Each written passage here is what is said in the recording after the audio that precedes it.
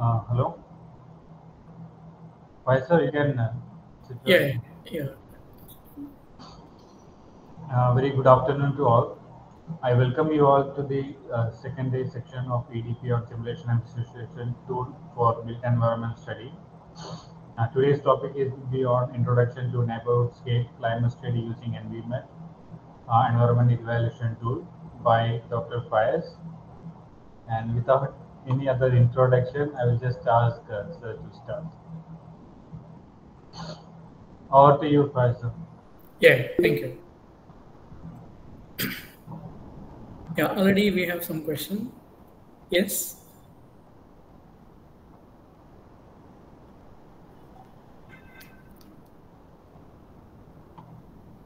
Somebody has raised hand. No, it's written. Prashant ma'am has put some messages. Okay.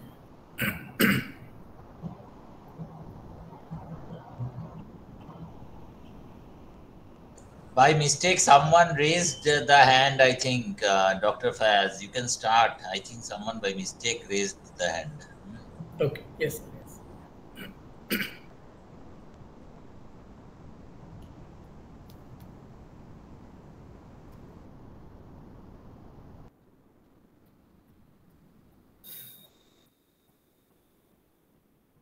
Okay, so welcome back to this executive development program. This is day 2, and today we'll be discussing on Envi-MET. Primarily, we'll look at this. What is this Envi-MET tool, and how do we use that in for research and other aspects.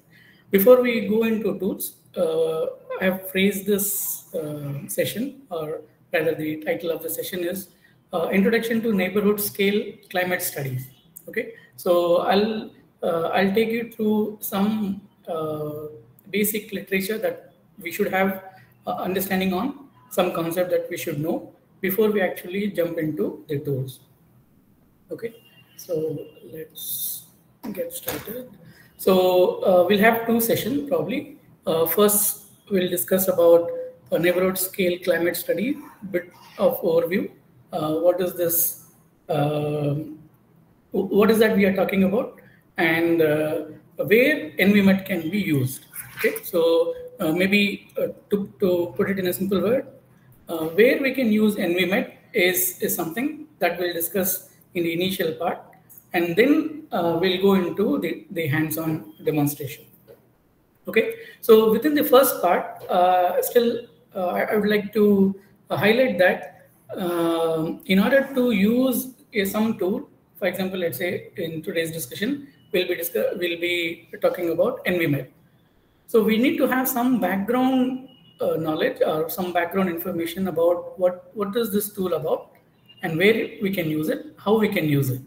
Okay, so the first part of the presentation which I'm going to make is on the first part. Okay, so where we can use this and how we can use this and what prerequisite should be there so that we can use this tool in an effective manner. Okay, so I have put these things for discussion. First is we should have some understanding about what is an urban scale research or a neighborhood scale research. The second part is what is the scale that we are talking about? Are we talking about city, or are we talking about some clusters of building, or what is the scale in which these kind of studies can be taken off? Okay, so later in the presentation, I'll explain how these things determine what kind of data is required and how we can choose appropriate tools. Third part that we should all know is the basics of heat energy balance. Okay, so I would say that the generating results using Envi-MET or any other tool is it's not very difficult. Maybe you try once, twice, or thrice, 4th time. I think we all should be in a position to get results. That is not the intent of this course also. Okay, so the probably the intent is just to give an overview of these are the tools that we can use. Unless we have a fair understanding on the basics how we can use, how we can apply for certain problems to study, and so on and so forth, these results or these tools will be meaningless. So what are the understanding that is required to proceed further? So I put some information on this. Then there are different ways in which the models can be made, and different ways in which the approach can be done. Okay, so even in the hands-on session, I'll show how we can use a very simple uh, data set to generate results. At the same time, how we can bring more complex primary data, data from field measurements and so on and so forth, and then carry out study. Okay, I'll also highlight some of the case studies where we have applied, or where we can apply these kind of tools for meaningful output.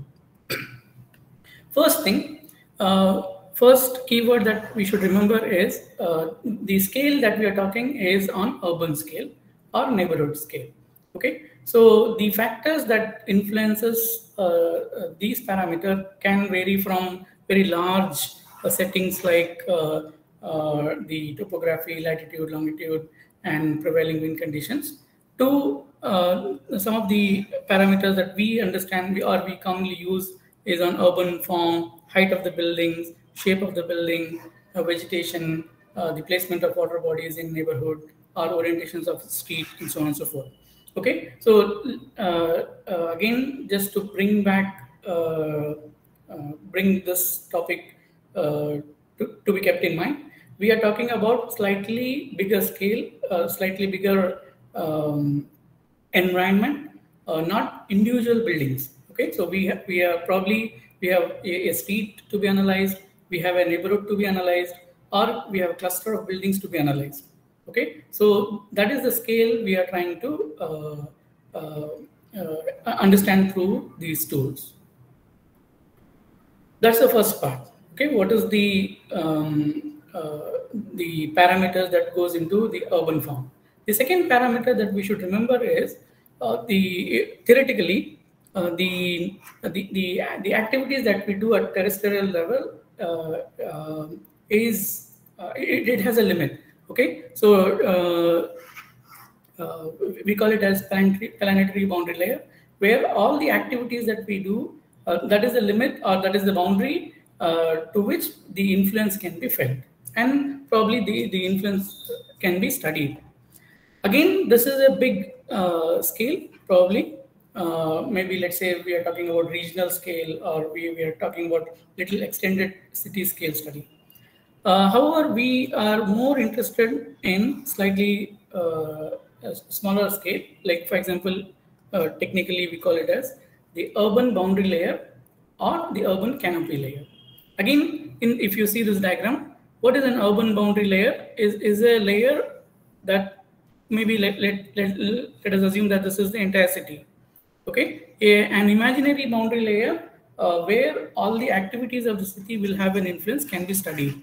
Okay, so that's urban boundary layer, and it can extend up to 10 times the height of the building from a place, and theoretically that's how the urban boundary layer is assumed. Again, this is a little larger scale.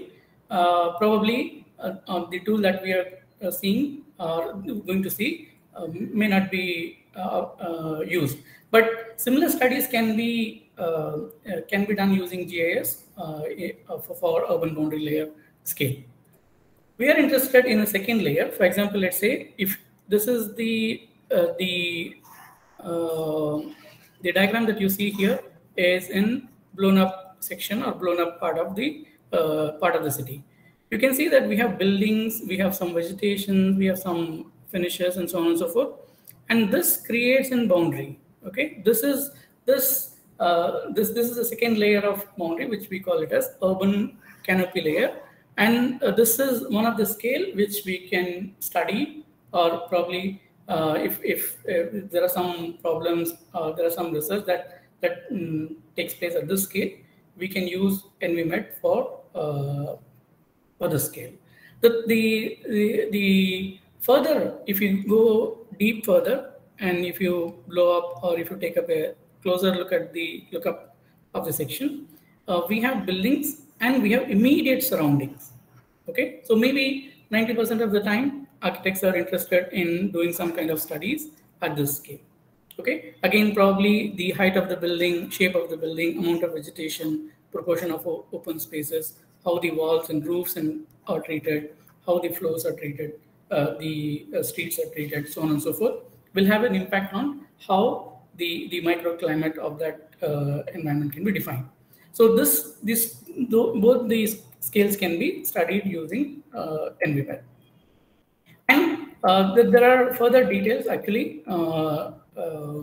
Maybe when we go into dataset, I'll explain how these understandings are required when we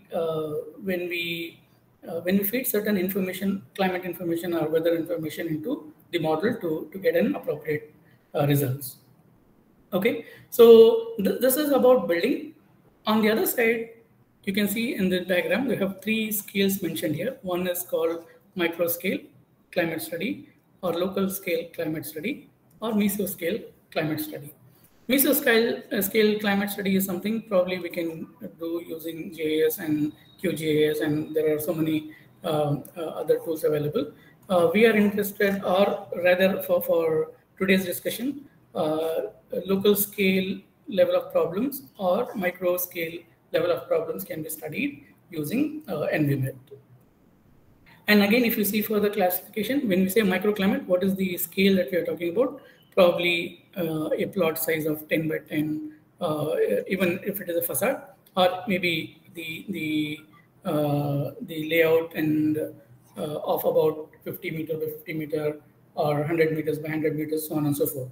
Okay, and I think I hope you all have downloaded Envi-MET 5.5 version. Trial version gives a grade of about 50 meter by 50 meter by 25 or maybe 40. Okay, this is the scale that is available free for trial version. Okay, so maybe the exercises or the problems that you want to model and then study, we should restrict to this 50 meter by 50 meter by 40 meter grade. Okay, so all the more we are fitting into this category. And also probably if you have full license version, we can do a larger scale analysis in the same tool as well. Okay, so this is again the scale we should have an understanding on so that we can use it appropriately. Third component that we should know is about the energy balance. What is that output that we are looking from Envi-MET? Probably one of the output is about how much of heat is received by that particular built environment, how much is emitted back. Okay, what is the energy balance that takes place? Okay, this is one thing that we should know. Okay, and probably we should all have an understanding on what do you mean by heat fluxes, what is convective heat, latent heat, bit of, not too detailed understanding, but at least we should know what is that we are talking about. Okay, so this is one conceptual understanding we should know. Second, if for any to balancing out heat, for example, let's say in a building, what do we say? In order to ventilate this building, or let's say if this building has to be ventilated, or if this building has to be cooled, what do? We say let us increase the ventilation rate. Okay, let us open up the window, let there be airflow, and as a result, there will be heat loss, right? So in an urban context or in a city level, all the buildings that we see, these are actually heat receptors. It absorbs heat. Okay. So what are the elements that can help in cooling down the urban environment? We should have an understanding of. Okay. One such component that is often used, that is the one of the components that is used is vegetation in the city, and also the water bodies in the city. Okay, so when we say we should have an understanding on what is the role of green in city, what is the role of blue in the city, we should go slightly deeper. We should know what is that we are talking about. Okay, otherwise generating result is not a big deal. Okay, I'm telling you, maybe at the end of the session, maybe 60% of you should be in a position to generate results. That's not a big deal actually. We should have an understanding on how much of water body should be kept, what is the size of the water bodies should be kept, so that we get an effective results. Similarly, how much of water green should be kept, what is the proportion of green and blue ratio that should be kept, so that we can balance out the heat. So this understanding, conceptual understanding, theoretical understanding is required before we actually jump into the tools. Okay. Okay, fine. So where do we apply this? Like I said in the beginning of the slides, maybe we can apply this to study the entire city, or like I said, we'll be interested in studying more on canopy layer of study. For example, let's say if we introduce a water body in a city. Okay, so for example, this is taken from literature. You can see that this is the surface temperature during daytime. There's a sharp dip in the surface temperature because of the water body present there, and it goes on. Okay, so this is the surface temperature for the entire day, and you can see the air temperature remains more or less same. During the night time, the surface temperature and air temperature looks more or less same, and there's a sharp increase in temperature where we have water bodies. Okay, so I'm not going into deep and to discuss what is the phenomenon that is happening, so on and so forth. What I'm trying to hint is we should know this. Only then we'll be able to generate meaningful results. Otherwise, we'll be able to generate results, but it may not be of use effectively. Okay, so some of the common terminologies probably that we should pick up as we move from building to little bit urban scale phenomena. Maybe let's say maybe those who are there from the planning background, they must be aware NDVI, the building coverage ratio, relative height, and so on and so forth, albedo values, canyon effect, sky view factor. These are some of the concepts or the terminologies that we should have clear understanding on, so that we can apply this in while generating the models, or while generating the iterations, so on and so forth. Okay, without these theoretical understanding, without these sciences, it will be difficult to proceed further. Okay, so this is the third part of the discussion that I thought I should bring in here. Fourth point that we should remember is one of the important element that is required for simulation is data. We should have data set in hand. So there are different ways in which data can be collected. Okay, so maybe let's say if we are looking at a larger scale assessment, maybe remote sensing data can be used. And I'll also show today how we can use OpenStreetMap for preparing base maps, and how do we proceed further from there. Okay, so maybe if the scale of assessment is big, we can use remote sensing data for this. Otherwise, primarily what happens is all these study, we depend on weather files. Okay, local weather files, or we have some instruments like testo devices for measuring temperature, humidity, air velocity, so on and so forth. What happens is we go to site and then collect information or data for a week or a month or so on and so forth. So how do we use that 1 week's data for simulation? How do we use 1 month's data for simulation is something that we should know. One, there are 2-3 ways in which this assessment can be done. One, we use weather file directly and then generate results, or we use let's say 1 week information you have taken, 1 week data you have taken from a specific site, and you want results specifically for that particular 1 week based on the primary data set that you have. So we can do that. That is second way of doing it. Third way of doing it is we are interested in understanding the overall picture of how the setting is, and what kind of understanding that we can brought very broadly. Okay, so without going into much detail, let's say, for example, let's say if I have a building of this nature, what is the impact this is going to create? Where do we have punctures, so on and so forth, without going into much detail. So I need one conceptual decision to make based on this result. So depending on the problem that we have in hand, we can go into details. Okay, so some may be conceptual, maybe some of the output can be generated very specifically. Okay, and again, using weather data also, we can have a generic output for any results. Okay, so this is again one of the important components that we should keep in mind. Maybe again I'll come back to this when we go to hands-on demonstration. We can see that how these elements or data play a major role in deciding what kind of output or what kind of results that we will get. Okay, so that's the theory part. Okay, so let us quickly refresh. First is we should know we are talking about little larger scale, urban or neighborhood scale issues. Number two, we should know a little bit of the scaling. Okay, both in terms of climate study and also in terms of built-up environment. Okay, are we talking about street, or are we talking about neighborhood, or and so on and so forth? And again, local it's about local climate or mesoscale study or microscale study that we should have an understanding of.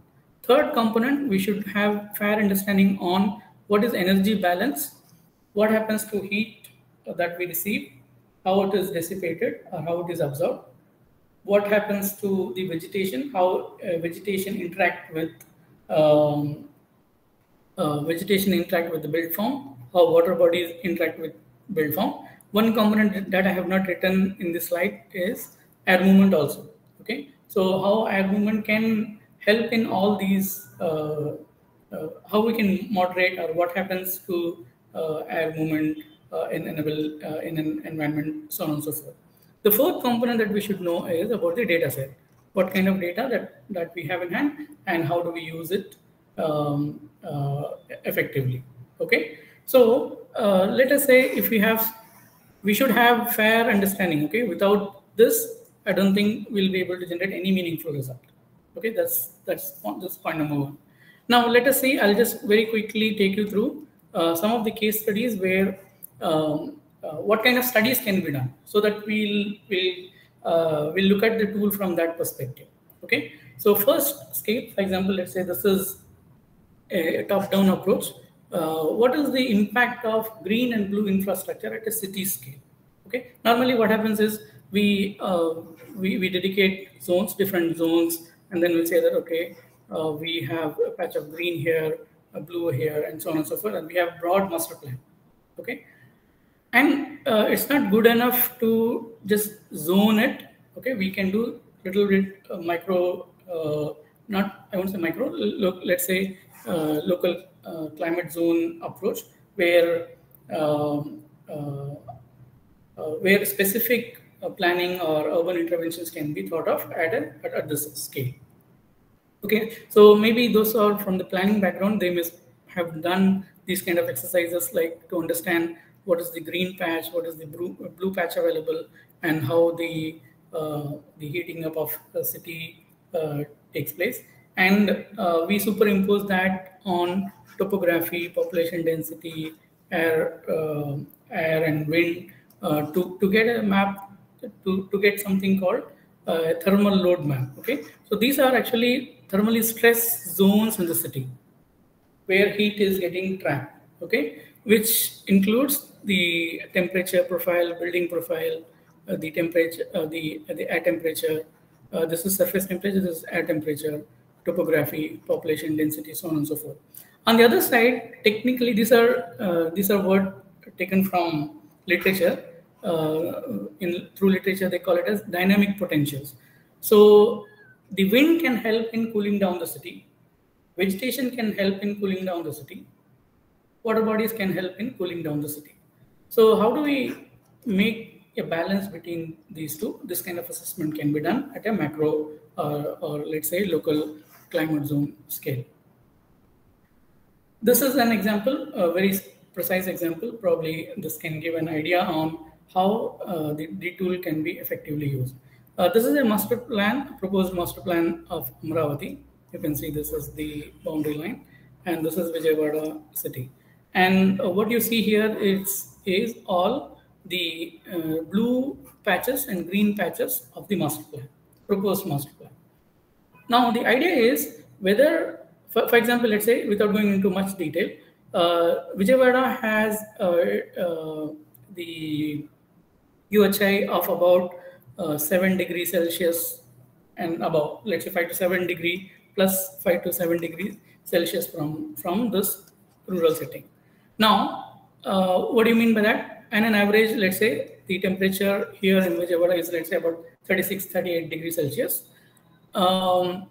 Without any buildings or without any structure, if we compare the city with this area, we should have about 30, 32 degrees Celsius. Okay, there's a difference of about 5 to 7 degrees Celsius.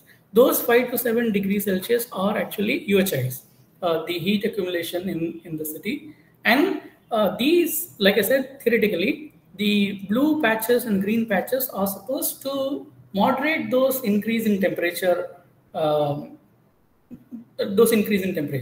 Okay, so the question here asked is whether the blue patches and green patches that is proposed here can actually help in reducing this increase in 7 degrees Celsius also. Okay, so this kind of assessment can also be done using simulation tools. Here I've used GIS, but I'll show you some of the results that is done using Envi-MET as well. So this is another scale of study that can be done. And probably, let's say, if somebody is interested in studying the impact of this park on immediate surrounding, so the Envi-MET tool can definitely be used to study what is the impact of this particular green patch, or to study a canal, what is the impact of that canal on the immediate surrounding, so on and so forth. This other scale can be, maybe, let's say, if you have a neighborhood scale and you have parks or water bodies and so on and so forth, if you want to quantify what is the impact of these green and blue on built structure, this also can be studied. Again, like I said, we need more details. Okay, so we should have good understanding of what is the building physics and urban physics also. Okay, only then we'll be able to generate appropriate results. Or we can apply this for a street. Let's say somebody is interested in studying one street and they want to come out with, let's say, do an assessment of outdoor thermal comfort in a street. So how do you do that, and what kind of assessment, what kind of data set is required, and what kind of profiles that we have? This kind of assessment can also be done using Envi-MET. Okay, and of course, other forms of study, how it impacts the energy consumption can also be studied. I think I'll just skip this without discussing further.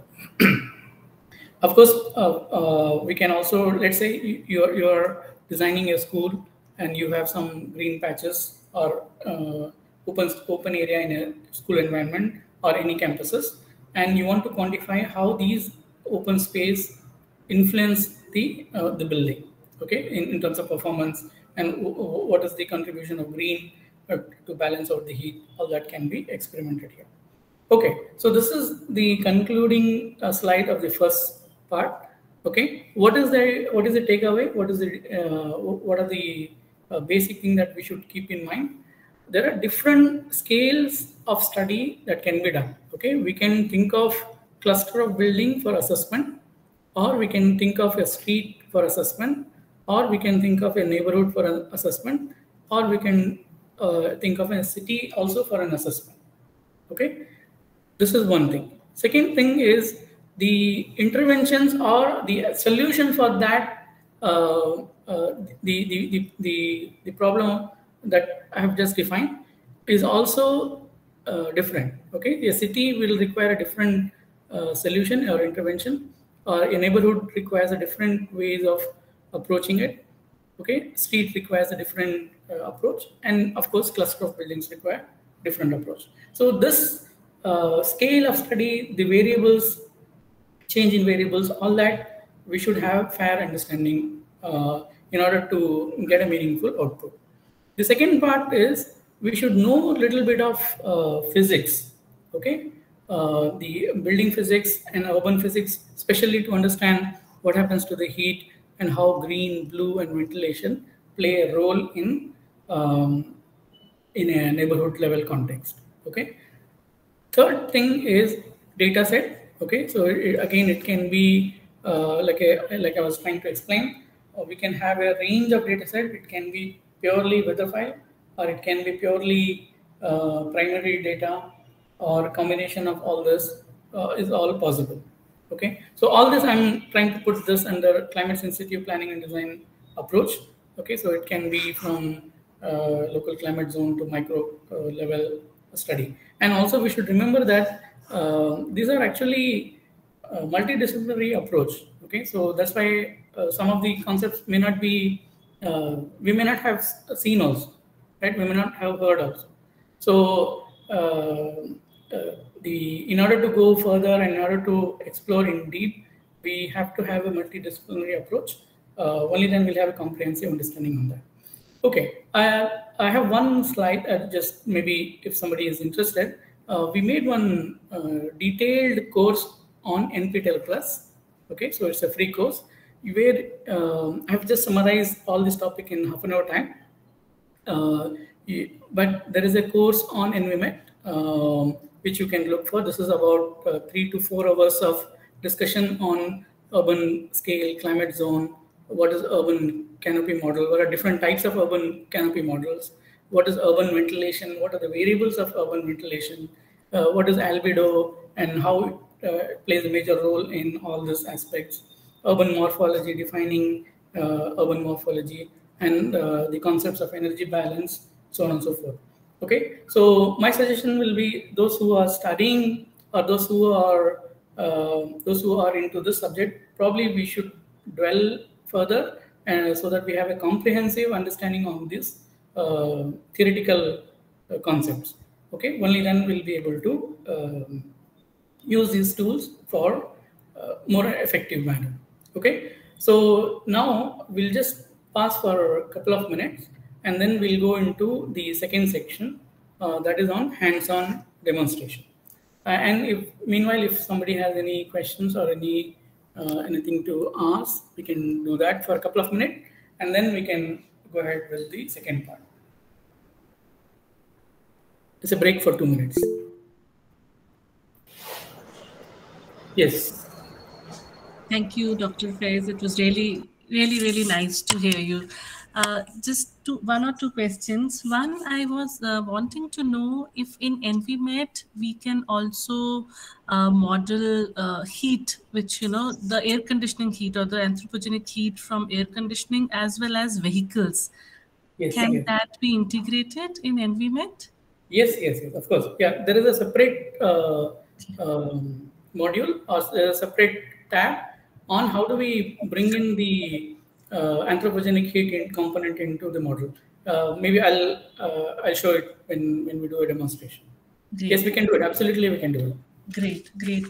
And another thing was that you said that at city level, you've been using GIS as a tool. So are you also using some plugin, to do energy modeling with GIS? Yeah, there are two ways. Actually, if you see Saga models, there are inbuilt assessments.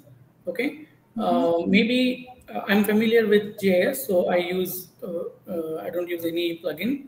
I use ArcGIS for the results, for generating results and assessment. But if let's say if we are not familiar with ArcGIS and we want only results, let's say we want only heat or let's say LST, line surface temperature for this. Yes. And I don't want to go into the intricacies of the the process. Let's say simple 4-5 clicks, I should be in a position to generate LST for a city or study area. You can use Saga JS. Okay. So it has all, I think about 30 or 40 modules, ready to use modules. Modules in the sense, I'm not using the word correct. It's a tool, 20, 20, 30 tools ready to use, just few clicks, and we should be in a position to generate results. Without, let's say we don't have deep understanding of ArcGIS, still we can use and generate results. Okay. You can try Saga. Okay. Okay. So even with change of, suppose, adding water body or vegetation, it would be able to predict, you are saying. It would be able to do modeling. So like in Envi-MET, here also you are saying we could, by integration of, additional vegetation or water bodies. Yeah, we can do, we can do. Okay, at city level. Yeah. Okay. Okay. Are there any tools available in open source like QGIS? Saga is open source. Okay. Okay. Thank you. Thank you. Sir, one more question is in chat box. Okay.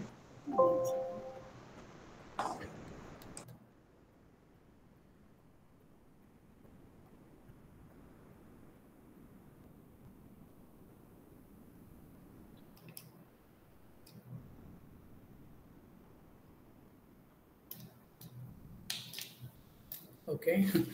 So if you are analyzing microclimate of a particular context with respect to urban heat mitigation, what parameters? Like I said, the parameters are all, maybe I'll just go back to the slide. All this will come into picture. Okay, so what is the canyon that we are talking about? What is the aspect ratio that we are talking about? What is the ventilation rate? How the materials are finished? Okay, what is the geometry like? It is sparse or cluttered, or so on and so forth. And do we have vegetation? Do we have water bodies? And how far and how close? What is the size, shape? All this will play a role. Okay. Basically, these are required: geometry, physical geometry, okay, material treatment, and what is the green and blue patches, and ventilation. Primarily, if you very broadly, if you say, 4 parameters will play a major role in this. And please look into this course. You will get more insight on each of it, each of the topic that I have written here. There's extensive discussion on this, and also that, and there are a lot of books also available now, and a lot of work has been done in this area, so you can also find that. But I would say these are the 4 elements that will have an impact, major impact on this.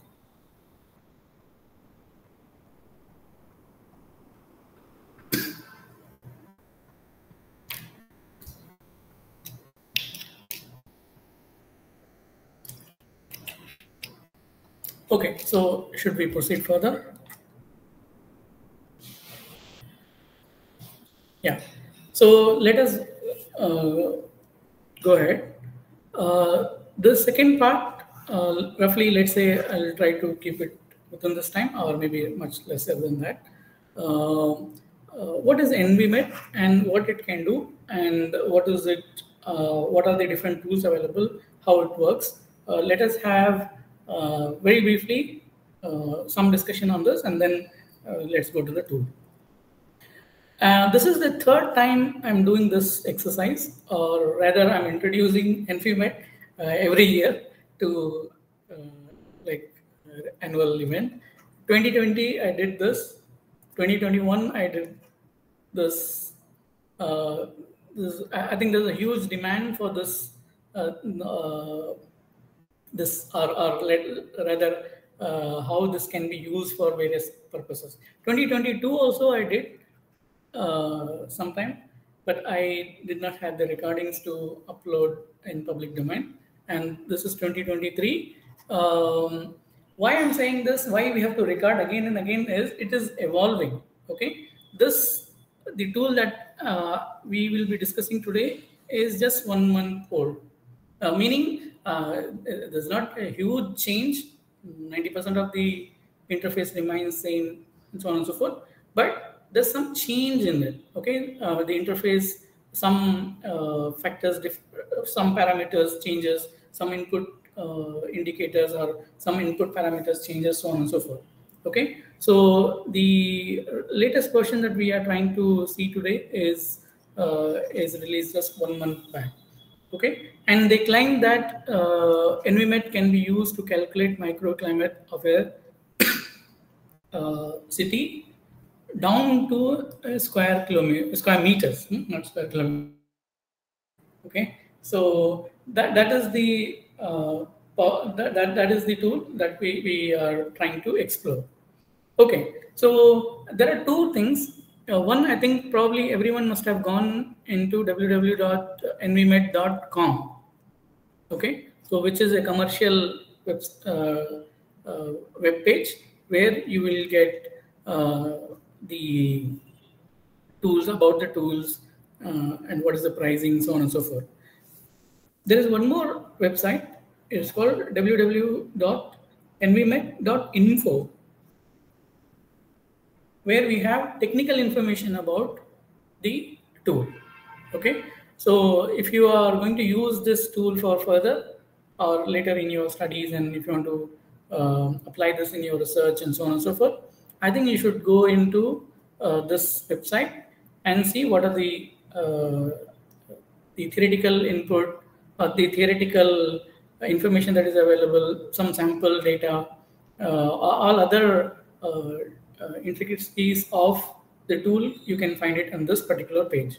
Okay, so I have listed the most important part so that we can have some discussion on what is it. So first tool, if you go there, of course, this you could have you must have got the same thing in the .com website as well. Okay, so it's all about downloads, what are different formats available, so on and so forth. Okay, so this is generic one. If you go to here in .info, we have Envi-MET 5.5, and we also have archives of Envi-MET 4.5, Envi-MET 5, and so on and so forth. And we also have some example files as well, from where we can download, and then we can test it and use it. Okay, so this probably is not, or this is not available in the other website. So please make a note of this. Third thing that we should know, or probably we should explore, is how this model works. Okay, so in the initial part, I said we should know a little bit of building physics, urban physics, so on and so forth, right? But how this building physics, urban physics is translated into model, that also we should have some understanding. Okay, so see, at the end of the day, it's all models, bound to have errors. It's not going to be as realistic as we think. Okay, there will be errors. There will be huge errors also. We have seen in results where it will not match with reality, so on and so forth. All this is all possible because these are models which is evolving, and it will keep on evolving. But we should, if you know a little bit of how this translation has happened and what are the assumptions they have made, again, we need a little bit of exposure on this as well, so that we are certain of what is that we are. Let's say if we generate results, we should be in a position to explain in what context this result is valid. Okay, it's not realistic. Definitely, it is not realistic. Okay, so there's some assumptions, there's some normalization has happened. So what is that? All that is required, especially those who are doing PhD or those who are applying this in your PhD research. I think you should definitely go into these modules and read and understand how this model works. Okay, otherwise there will be a lot of issues in generalizing and so on and so forth. Okay, third, of course, we have a library as well where we can download information. There are certain models as well which we can download and use it. The major part is on application side. Okay, so application has these tools. Actually, this is similar to GIS. GIS also has different tools. For example, let's say it has a different a tool for data management itself, different tools for 3D making, different tool for 2D drawings, so on and so forth, right? So like this, this has even Envi-MET has got different tools. For example, there's a common tool. This is the first tool that we should open. It's called headquarters, and where we have all these sub tools. Okay, so we'll be going through all of this in some time from now. But let us first see what are these tools. Okay, so the first you can say MONT. There's a tool called MONT, which helps in bringing GIS data or real-time data into Envi-MET model, and from there we can do the we can have the base map and then do the further assessment. Okay, so I would say this is little higher level of understanding is required. So what I thought is I'll introduce the tool in two ways. Okay, one is the basic part. The second one is the higher end part. Okay, both I'll do that. I'll just highlight which is higher end or which requires little higher understanding, which the second part which requires very basic understanding. Okay, so I would put this in higher order. Okay, we need little more understanding about how GIS work, what is georeferencing, what is an open source data, OpenStreetMap, how to read or how to extract information from OpenStreetMap. Okay, so we need little more understanding than just clicking. Okay, so I'll show some hands-on on this as well. We have something called Envi-MET core. This is the core tool where we have simulation actually takes place. Okay, so for example, let's say in a we have a model. Let's say we have built a 3D model. Okay, and we have to assign certain conditions. For example, I want this model to be simulated or this environment to be simulated for June 21st from 9 a.m. to 12 p.m. Okay, this is the condition that we have to give. Third one is, of course, we need a platform where simulation takes place, and we have results where we can do a visualization part. Okay, so we have a model making place. This is called space, where we do models, where we prepare the 2D or 3D models for simulation.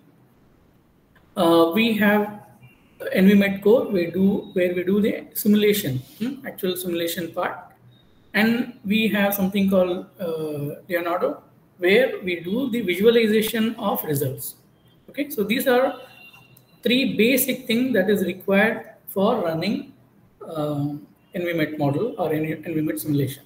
There are other things like something called BioMet, where, for example, let's say if you want to do a specific assessment, let's say PMV, PET, SET, UTCI, all this assessment can also be done using this particular tool.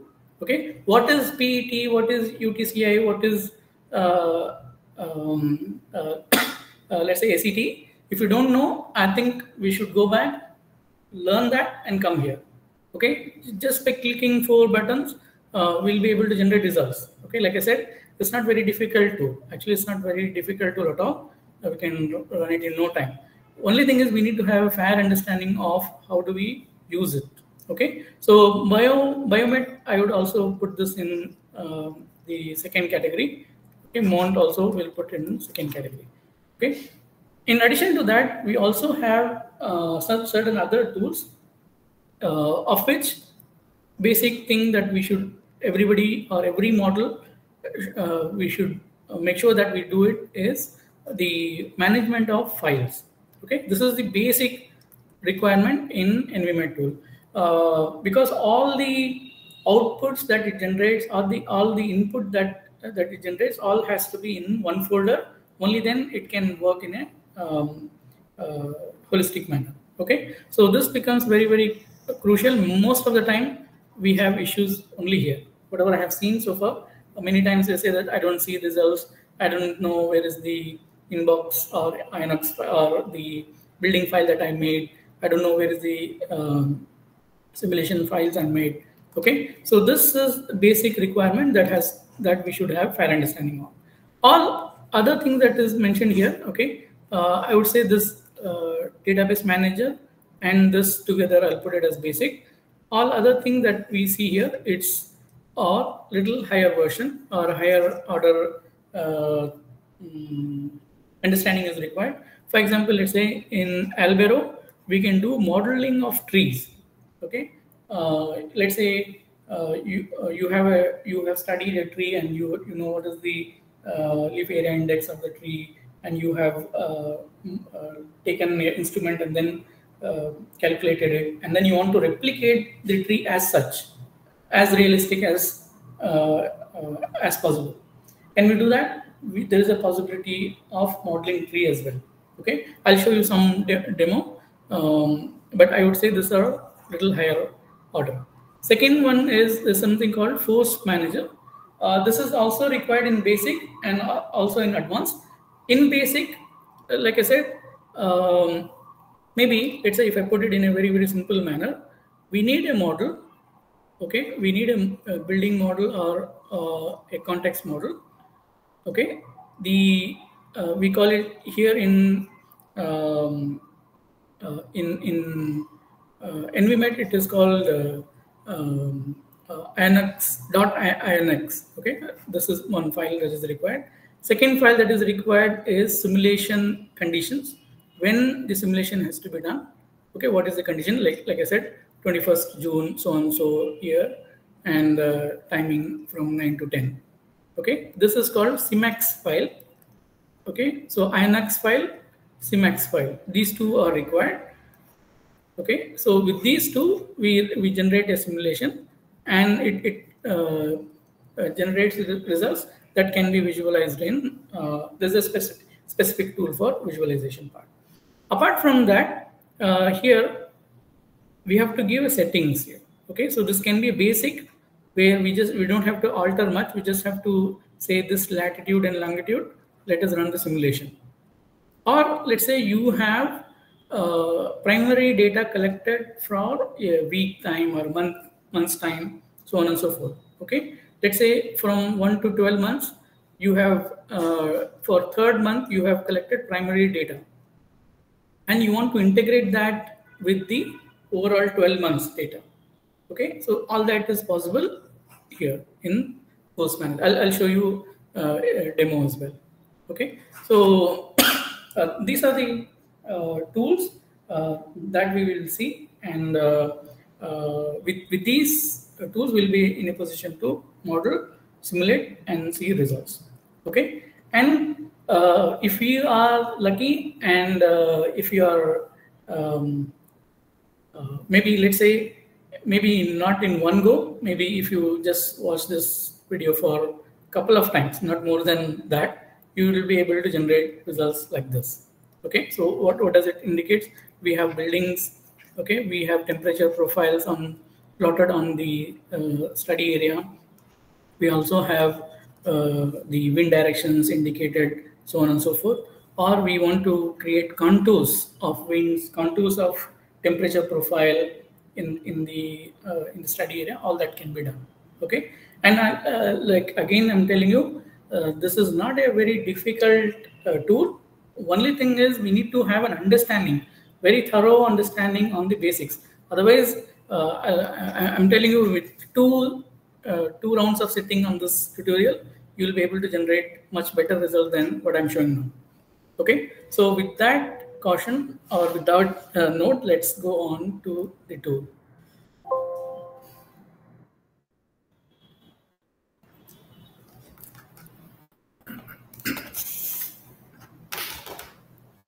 If you have not downloaded the tool, it's fine, no issues. You can just see how things work, and then you can try it on your own. Let's see. Okay, first thing, let me go to the tool. once you have downloaded, you will get a tab like this. Okay, so I have other versions as well, so you can see that. So we are looking at Envi-MET 5. Okay, if you click here, there are so many tabs. You just open headquarters. Okay, Envi-MET headquarters. This is the probably all must have installed, or if you're going to install, this is what you will be getting it. So let's click on headquarters.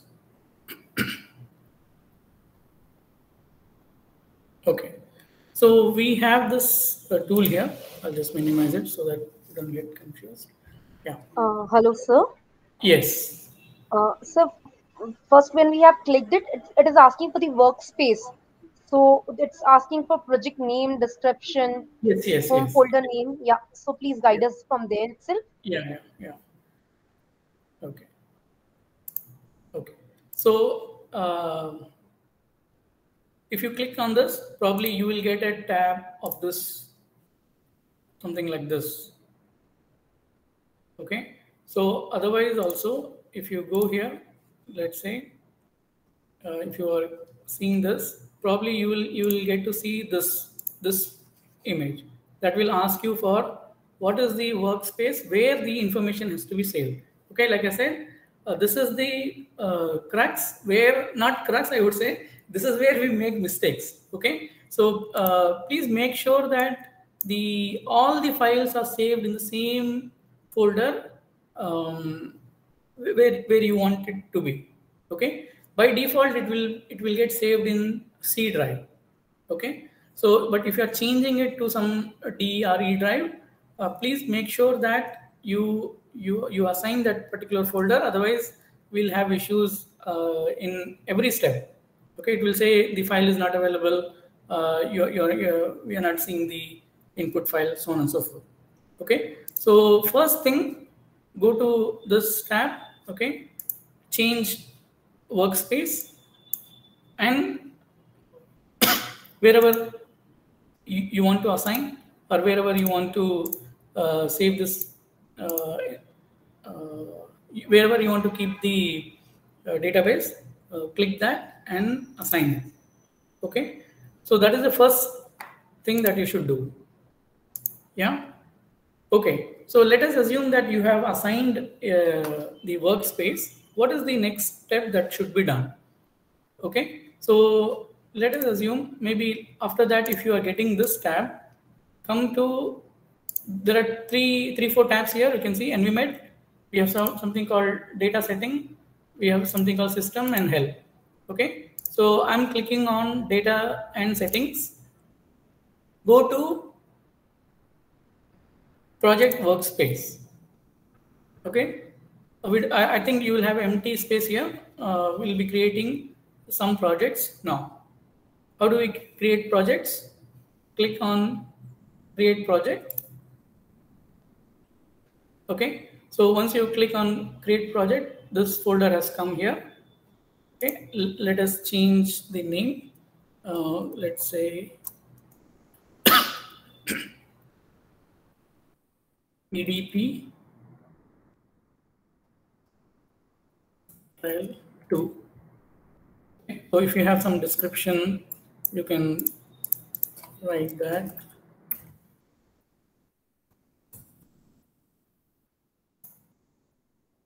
Okay, you can see where this project is getting saved. Okay, so maybe I'll just put this also as trial.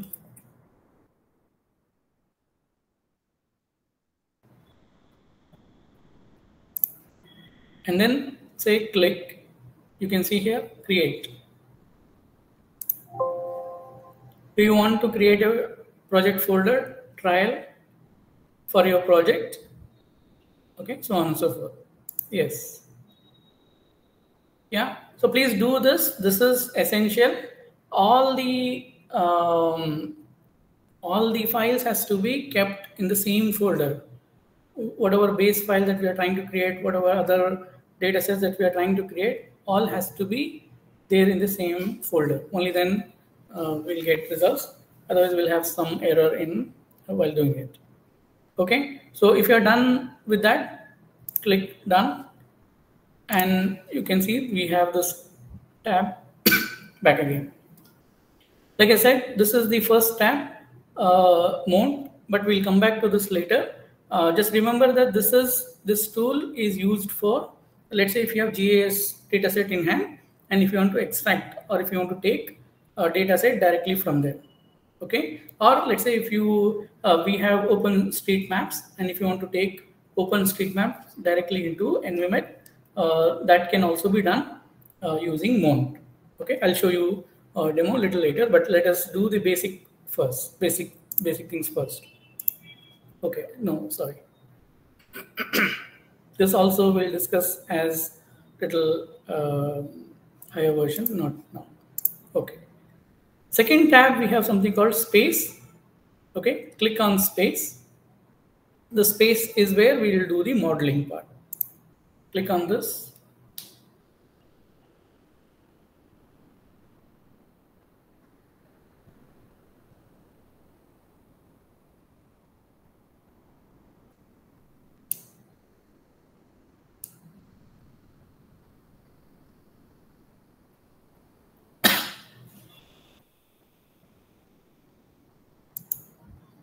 Okay, so we have this interface. Okay, this is where we are going to model the buildings. Okay, please make sure that the wherever you have saved the project or the link that you have created is visible here or not. Okay, so this is another just for cross-checking whether the file has been assigned to that particular folder or not. Okay, so once we come to this phase, we have some tabs here. Let us come to this part, modeling part, little later. Let's go to first. We have here something called Start, Edit, View, Digitize, so on and so forth. Okay, help. In Start, we have something called Create Area or Open Area. Let's say if you have already created, we can open here.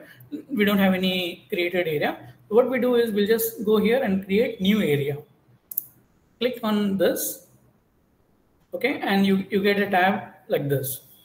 Now let us assign the location.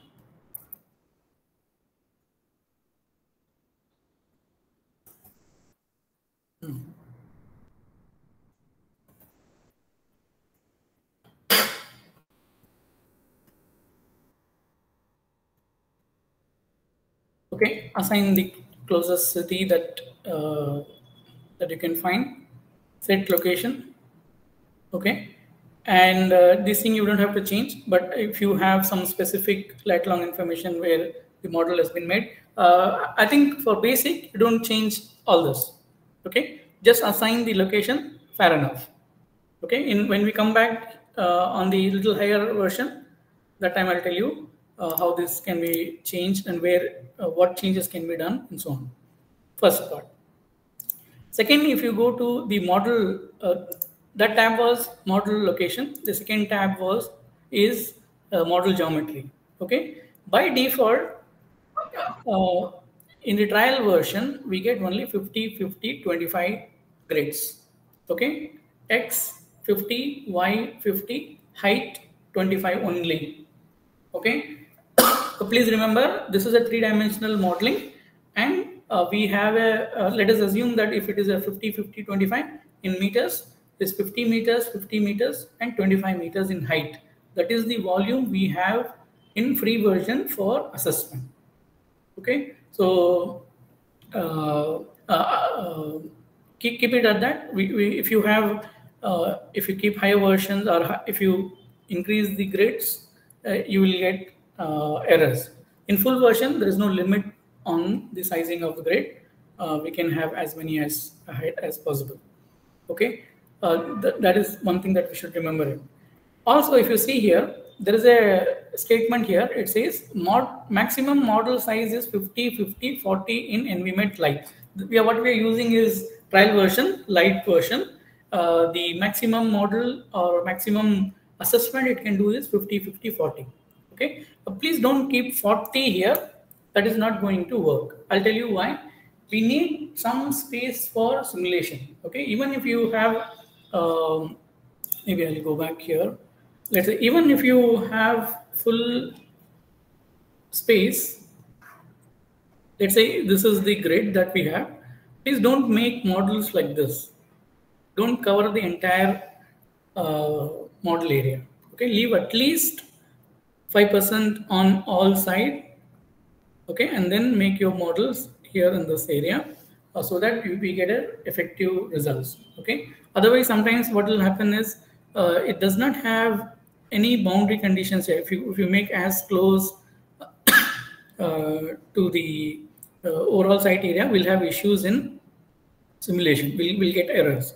Okay, ideally what we should do is if this is the plot size we have, grid size we have, leave space and then make model here. Okay, at least some 5 grids or so you make models here. The other one is a 3-dimensional model. Okay, again, please don't make 40-meter model in free grids. Okay, so maximum you can make is about 25 meters. Of course, you can make 40 also, it will run, but there will be errors in the results. So ideally what you should do is you should make a model, since we are all using trial version and like whatever is freely available. So in order to get a correct results, these are something that you should keep in mind. Okay, so don't make buildings of 40-meter height in a 40-meter total grade. Of course, if let's say if you have full version where there is no limit, you can have you can make buildings of the height that you want. But here in this case, it is suggested that you don't make full grids. Keep it to 25 and so. And the second one is what you see here is each grid is 2-meter grid. One, which means if you draw one grid, it means 2 meter with 2 meter you're drawing. Okay, you can keep it to 1 meter by 1 meter if you have a very small area to draw, or if you have a little larger area, so you can increase this grid size. Okay, so depending on depending on the study area that you take, you please make a rough assessment and see what is the length and width of the study area that you have. Accordingly, you make these 2 decisions. Okay, this is very, very important decision, because once you move further, we will not be positioned to change this. Okay, so this is one thing that you should keep in mind. All other things I'm not talking anything. I'm just leaving it as it is good enough to run or generate results. Okay, in a basic level. Then we have something called georeferencing. Again, I'll not touch now. If you have some data set in hand where you know lat-long information, that can also be fed here and extract. Okay. Yes. Rakesh. Sir, what is telescoping factor and what is the height of telescoping factor? Yeah. Again, it is important for me. That's why I'm asking. Yeah. But this is again, like I said, you can keep it up about 5% or so, so that we have space for modeling. Okay. So this is the total model size that we have. Okay. So if you make buildings exactly to the entire model size that we have, it will be an issue for us. Issue in the sense the model will have errors. So what it does is, if you say 5% or 10% telescopic view, it will scale down your model by that level. Okay, it will generate one imaginary boundary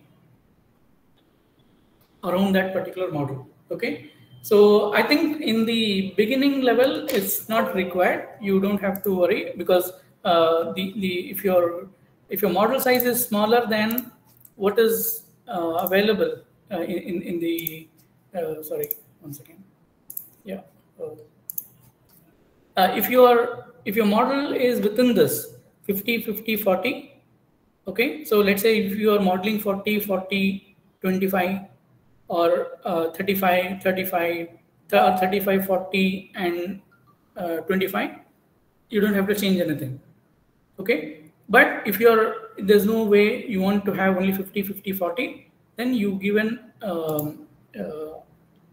you ask the model to assume that an imaginary 5% of space or 10% of the space to be created around the model. Okay, but I think don't do it now. You just follow Okay, this first step. it will help the simulation. Yes, it will help the simulation. If you for simulation we need some environment. Okay, so if you are utilizing the entire grid, we'll get errors. We need some buffer space around the models to in order for the model to interact or generate results in those spaces also. Okay, sir. It will help. If It we will don't, help. if we don't give the telescoping factor in normal model, so it will affect or not?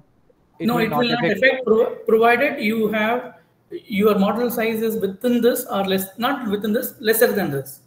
Okay. If your model size is within 50, 50, 40, you don't have to change.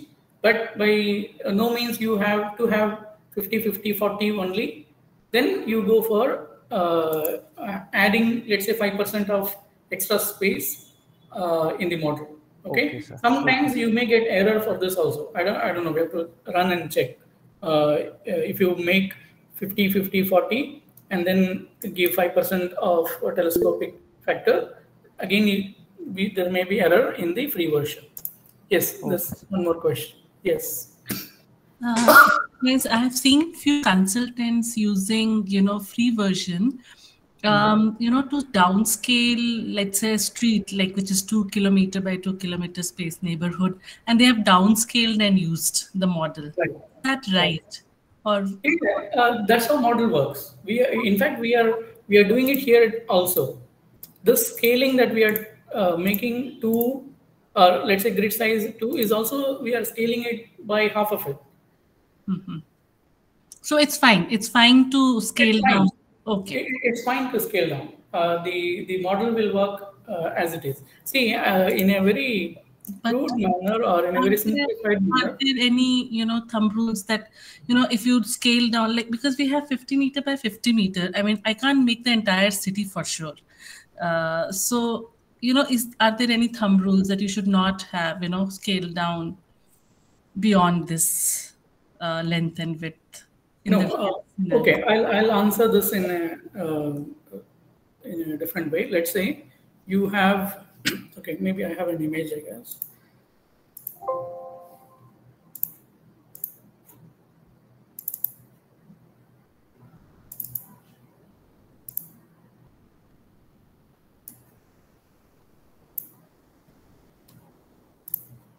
Okay, let's say this is SPAV campus.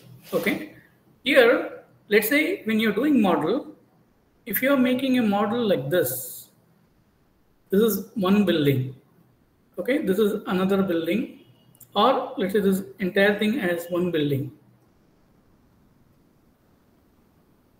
Okay, first question is whether this kind of scaling is good enough for me for the question that I have asked. No, I'm not phrasing it rightly. What I mean to say is, I got your point, but yeah, let's say for example you have so many buildings here. If you club everything here and if you make this as one building, is it going to answer your question? If even if you club all this building, your question remains same, or the results which is going to generate is going to be same. It's not going to have a major impact on that. Then it is fine. However, if your model or the question that you are trying to ask requires a model like this, okay, it requires a model like this, then I think the scaling has to be decided by you. Okay, individually we have to decide like this. Whether I can go for a coarse model, the result is going to be this fine. The result, whatever results that I'm going to get is fine. Or we need a fine model. Only then I'll get a specific result. Okay, that has to be decided by the researcher. Okay, that's how I would see sure. that. Thanks. Sure. Thanks. Okay, so we were there. in creating area. So let's go back.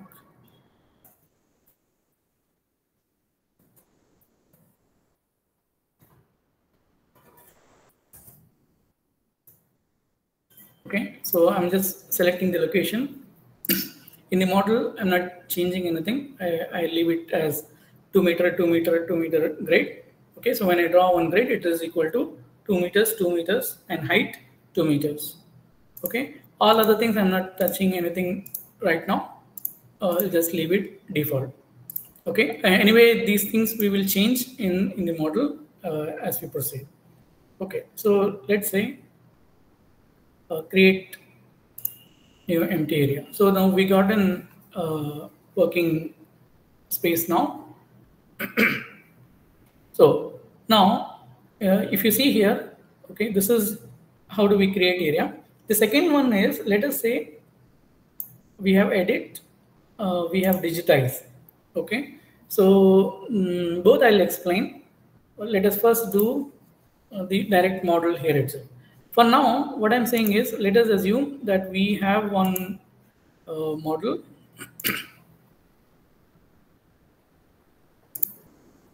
Let's say we just have one building, something like this. Okay, and we have some road here and some vegetation here. Okay, that's the model that we are trying to make here. Fine. Let's go. And if you see here, we have some tabs here, something called building, vegetation, temp, soil properties, single wall, okay, and receptors, and so on and so forth. Click on buildings. Okay, so if you go down here, we have something called add, remove, action, so on and so forth. If you scroll down, it says edit the building geometry. Top of the building element is 5 meters. This is going to be the height of the building. Let us say total height of the building is about 10 meters.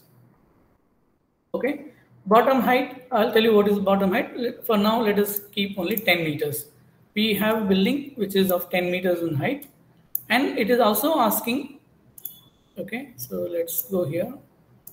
We have something called display and edit option where we have said we'll add buildings. So I've clicked add button, otherwise we can remove also. So let's say add, I go to next tab and I say what is the height of the building. I'm just saying 10 meters is the height of the building. Okay, and now it is also saying assign materials. Okay, so it says wall material. What is the wall material? Okay, let's say default but is given, some material has been given. Let's say it's concrete wall.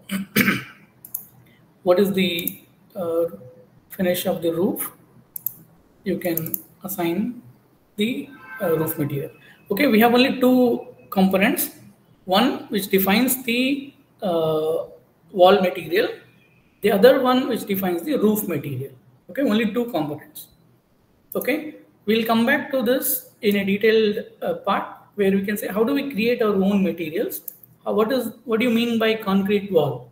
We are not interested in it will generate result. Whatever material if you apply, it will generate result. But we should know what is the thickness of the wall, what is the other properties, material properties of the wall or roof, whatever thing we are trying to do.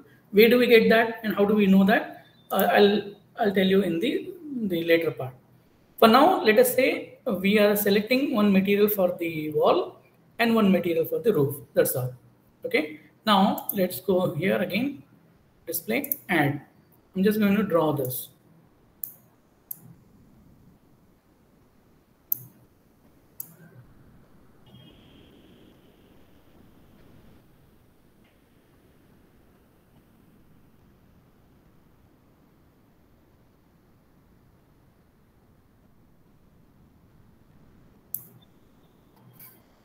Okay, so we have drawn this. You click here, this is switch to 3D.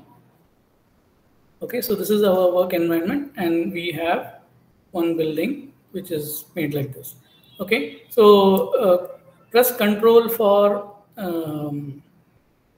panning or moving across. Okay, this is the first option. Okay, switch to, if you click here again, it's 3D, or if you click back, it will be 2D again. Okay, now we have a building now. We have another form of building, which is, you can see here, it's called building NR. Okay, oh no, not that. Let's say you come here.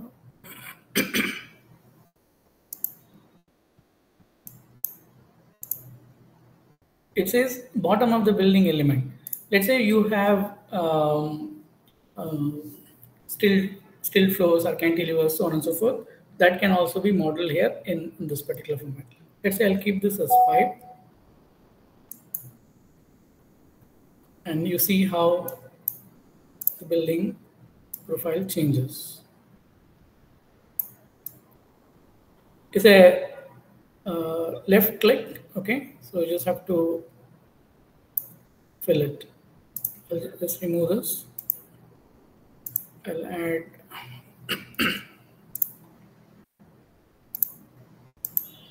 this part. Let's go to 3D. Click here. You can see we have a building with some cantilevered part. Okay, so let's go back to 2D again. We have some more things. For example, let's say after building, you have something called vegetation. If you click on vegetation, and if you click on this tab, Systems 3D, you can see that a number of elements are there. Okay, so trees, it's a small tree or large tree or medium tree size, whatever. What is the canopy, so on and so forth. I think landscape people must be knowing much better than this. Let's say much better. How do we take this into picture? Let's say I'll use some material here.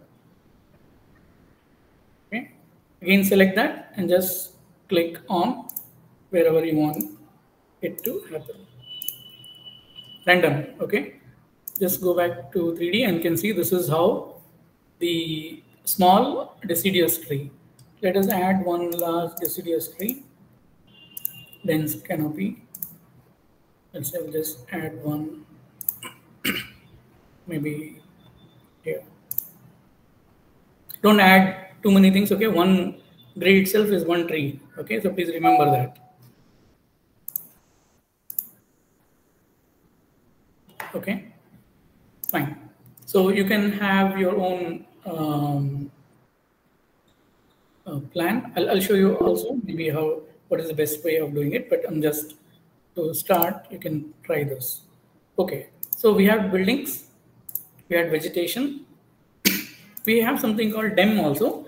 This is also, if required, you do it. Otherwise, you don't have to change it. For example, yes. Priyanka has raised her hand. You can just. Yeah. Sorry, ma'am. Priyanka has raised her hand.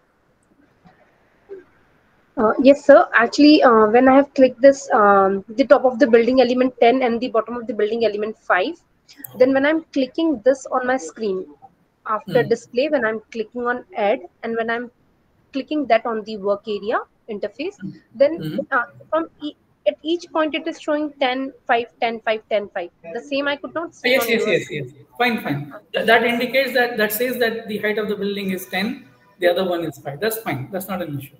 And that has, I think I have clicked it many times, so that has came into repeated manner. That have came so many times.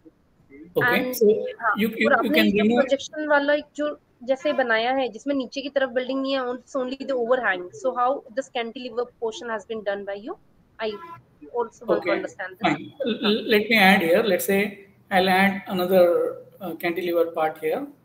Okay, so I'll go to this. Height of the building remains same, 10.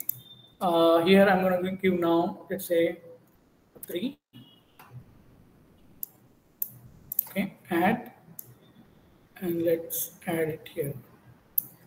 Let's go to 3D and see how it.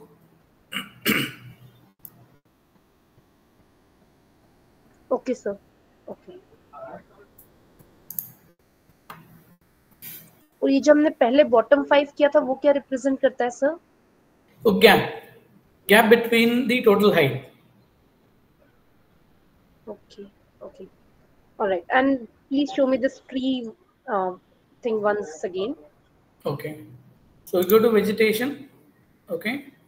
So you identify some tree that you want, that you have seen in the model, or that is there in your site, that has to be model. Okay. You can pick any of the trees, whatever, and just click once. Fair enough. Okay. Sorry.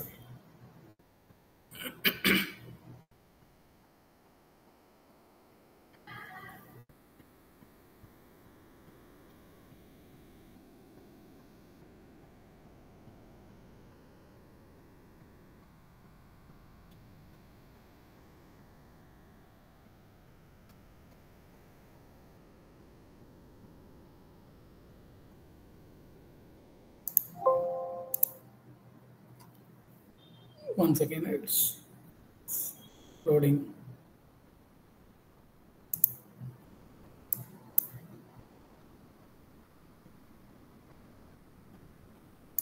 Okay, I think it's working anyway. Let's move. Okay, we have something called dem. Dem here in the sense, for example, let's say we have this. Let's say this is your study area, and you have levels. Let's say this part is slightly higher, and let's say this is divided in three parts. This is let's say 0.1 meter, 1 meter. This is 0.5 meters, and let's say this is lowest part. We can't do this kind of model in Envi-MET. Okay. Again, how this will translate is you have to do the grids. Okay. And this will be level. This is will be plus 1 meter, plus 5 meters, and so. Okay. Ideally, for 50 meter by 50 meter or 25 meter, I don't think there will be any much that much slope that we have to model. Otherwise, in let's say if you have a larger full version and you don't know how to bring dem data or the topographic data, what we need to do is I'll just show a demo so that in case you have to model the this part also, you can do that. Okay, so we just have to say what is the terrain height. Let's say I want to make this area same like we have done for building. We have to mark and make it as 10 whatever height. Let's say fill this up. So the model will assume that these are 5 meter above ground. Okay. So like we are trying to do for building, this has to be done in the same way for terrain as well. Okay. So you can do that.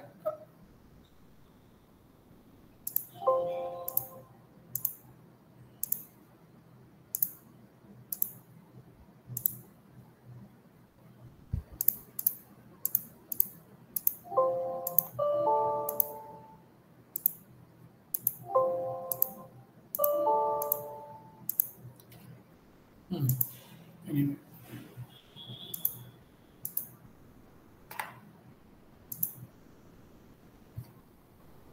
Okay, now is it visible? No. Okay, something is wrong. Let's go ahead. Fine. So we have another tab. It's called soil and surfaces. Okay, let's say you have to address or you have to put pavements. Okay, let's say this area is paved. This area is paved.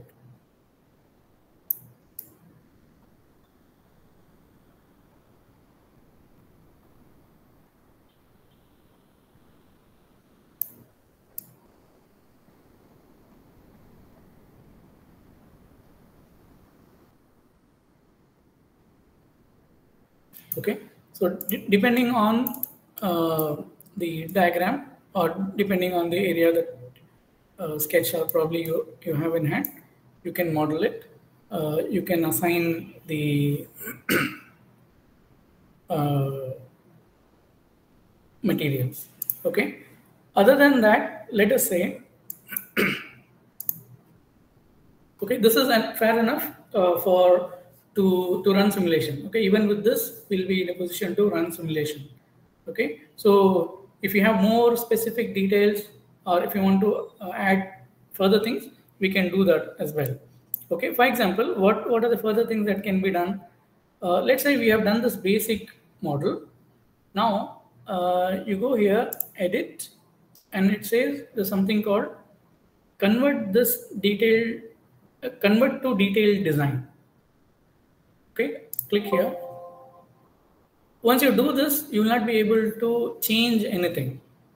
Okay, just remember that if you click, if you go to edit and say convert to detailed design, you will not be able to come back.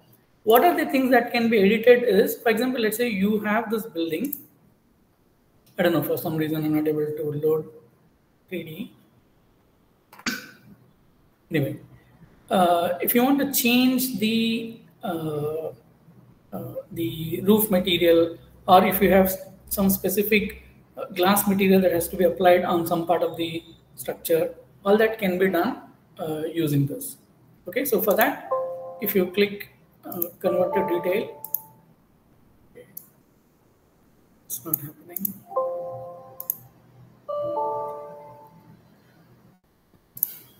Okay. Anyway, fine. Maybe when we do the detailed assessment, we'll do that again. Fine. This is how you make the model. Okay. Let us assume that we have done the model. Now this has to be saved. Okay. So what I do is you go to the first tab, start, and then save this model as. Okay. So please make sure that this file is in the same folder as that the folder that you have created. Okay, so we have created that folder in executive development. No, sorry, Detroit Envi-MET.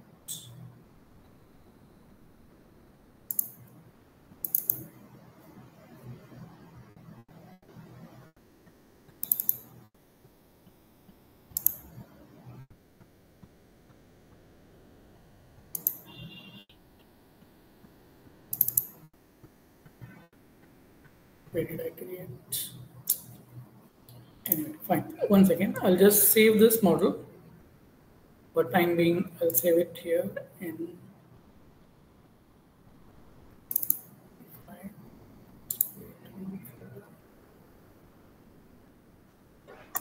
So there's this trial folder down. So I think there, trial.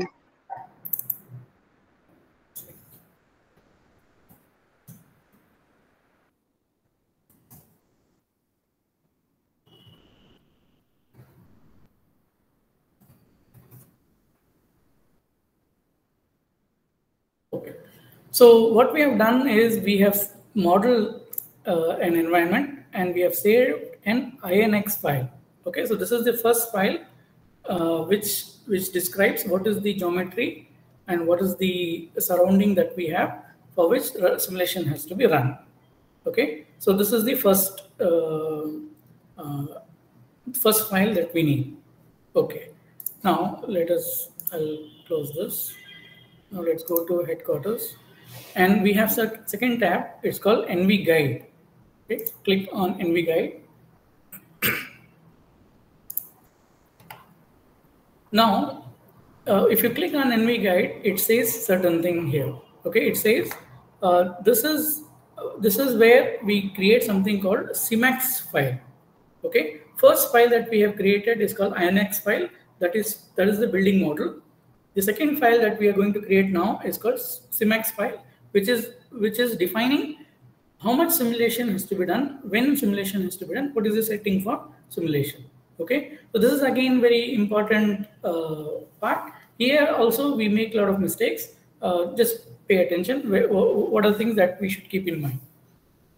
First thing, there are only two tabs here. One is general setting, and the second one is the climate data, meteorological aspect. In the general setting, it says when the simulation has to be done. Okay, please mention the year, a month, and date. Okay, and what is the starting time of the simulation? Let us say you are trying to simulate between 1 to 3 p.m. or 12 p.m. to 3 p.m. or let's say you're trying to simulate only for 1 hour. Let's say it's 3 p.m. So you should specify, okay, I want a simulation from 15 hours of a particular date on July. So what is the total simulation hour? I need only 1 hour of simulation. That is 3 p.m. What is the simulation like? Okay, so we should specify, okay, what is the starting point, or we should specify what is the total duration of simulation that you want. 24 hours, if you put, let's say you can have more as well. Depending on system, it will take time, how much rendering time it will take. For example, let's say if I put 1 hour simulation, okay, it took about 40 minutes or so for simulation. Okay, so please don't, by default it will be 24 hours. When you run for the first time, please don't put as it is. Run for 1 hour, test, check whether you are getting the results. Then you, if you want, let's say 8 hours of simulation or 5 hours of simulation, all that you try to do it later. Okay, so please don't just say run, just directly don't save it. By default, it will be 24 hours and it will take ages, maybe 12 hours, 16 hours rendering time, depending on the system that you have. And all we can say is system is running, it will not producing any results. Okay, so many times that students have asked, system is running, I'm not seeing any results, because we, by default it is 24 hours. Just remember that this system, with the system which I'm using now, it took 40 minutes for 1 hour of rendering. Let's say 1 hour for 1 hour rendering. 24 hours means it will run for 24 hours to generate 24 hours of simulation. So just thumb rule, remember that. So let's say if you want only 1 hour of rendering, put 1 hour of rendering, and please mention when is the starting time of the simulation. Okay, so this has to be defined. And what is the file name is fine. If you want to keep some specific name, you name that. And this also has to be in the same file as that of the INX file. Okay, it is in the same folder. And again, it is asking upload the model area. Okay, you can see this INX file. Okay, we need, you go here, click, and then upload the model that we have just created. Okay, click OK.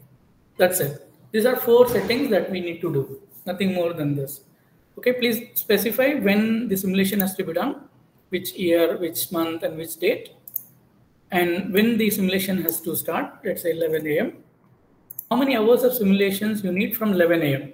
11 a.m. to 12, I need 1 hour of simulation, or 11 a.m. to 6 p.m. I need 5-6 hours of simulation. Please specify that. Okay, for now I'll just keep it 1 hour. I would suggest you do 1 hour simulation only to start. Okay, so this is the first tab. Second tab, if you click, we have something called meteorology, and we have some 3 tabs here. One, it says use simple force. The second one says use full force. The third one says use other other settings. What is this use simple force? If you click here, these are very basic information, climate information that we can moderate. Okay, so it says what is the minimum temperature, maximum temperature. Okay, what is the minimum humidity, what is the maximum humidity. Okay, if you have some specific data collected, update that. Okay, what and also if you go down here, we have what is the wind speed, what is the wind direction, what is the roughness length, cloud cover, so on and so forth. I think there is one section on climate consultant tomorrow, and also subsequently we have Envi-MET introduction also. There will be a lot of discussion on what is wind speed and how to take specific data, what is roughness length. There will be discussion. Okay, so please pay attention. All this will be useful here. So that's why I said we can just say, okay, you can just come here, you can just click, say, simple force, we can get started. Okay, that's not the intention. Okay, system will generate results, but we will not get to know what is the setting that we have kept. Okay, so please pay attention. This is one thing. In the basic things, we just need only temperature, humidity, wind speed, wind direction, if you know. Wind direction also we know. For 1 hour on 15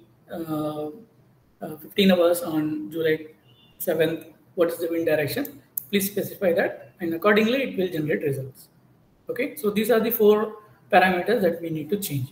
Now, if you go to the second tab, you have something called useful force. If you click OK, it is asking for some specific file. Okay, so it says add file. Accordingly, it will generate results. Okay, what are the files contain? It contains information about wind force, wind. It contains information about temperature, about radiations and clouds, and about relative humidity, and about rain.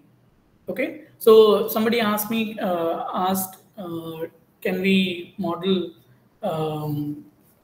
pollutant levels, right? Anthropogenic. We can also model rain. The system has that much capacity. I'll just click here to understand how it works. It is taking to some other tab.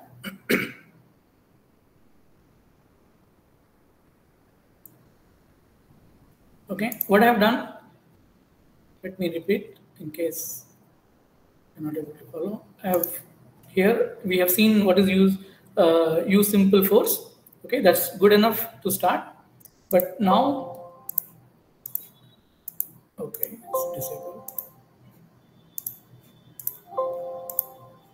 I said we have clicked on the second part where it is asking for some specific file. Okay, so if you click on add FOX file, it is taking to some other tab.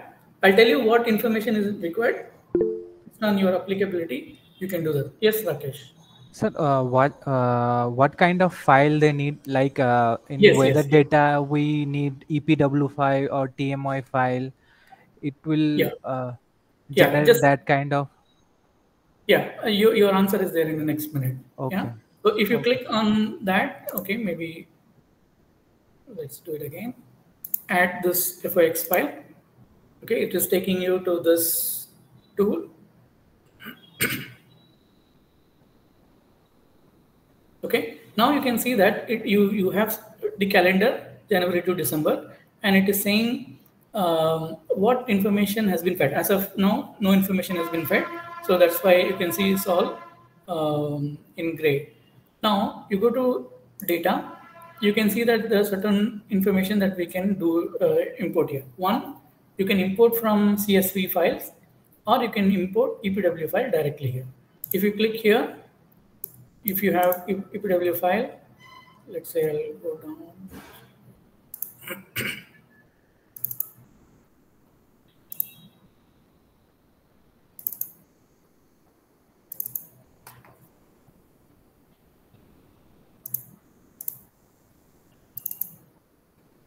Sorry.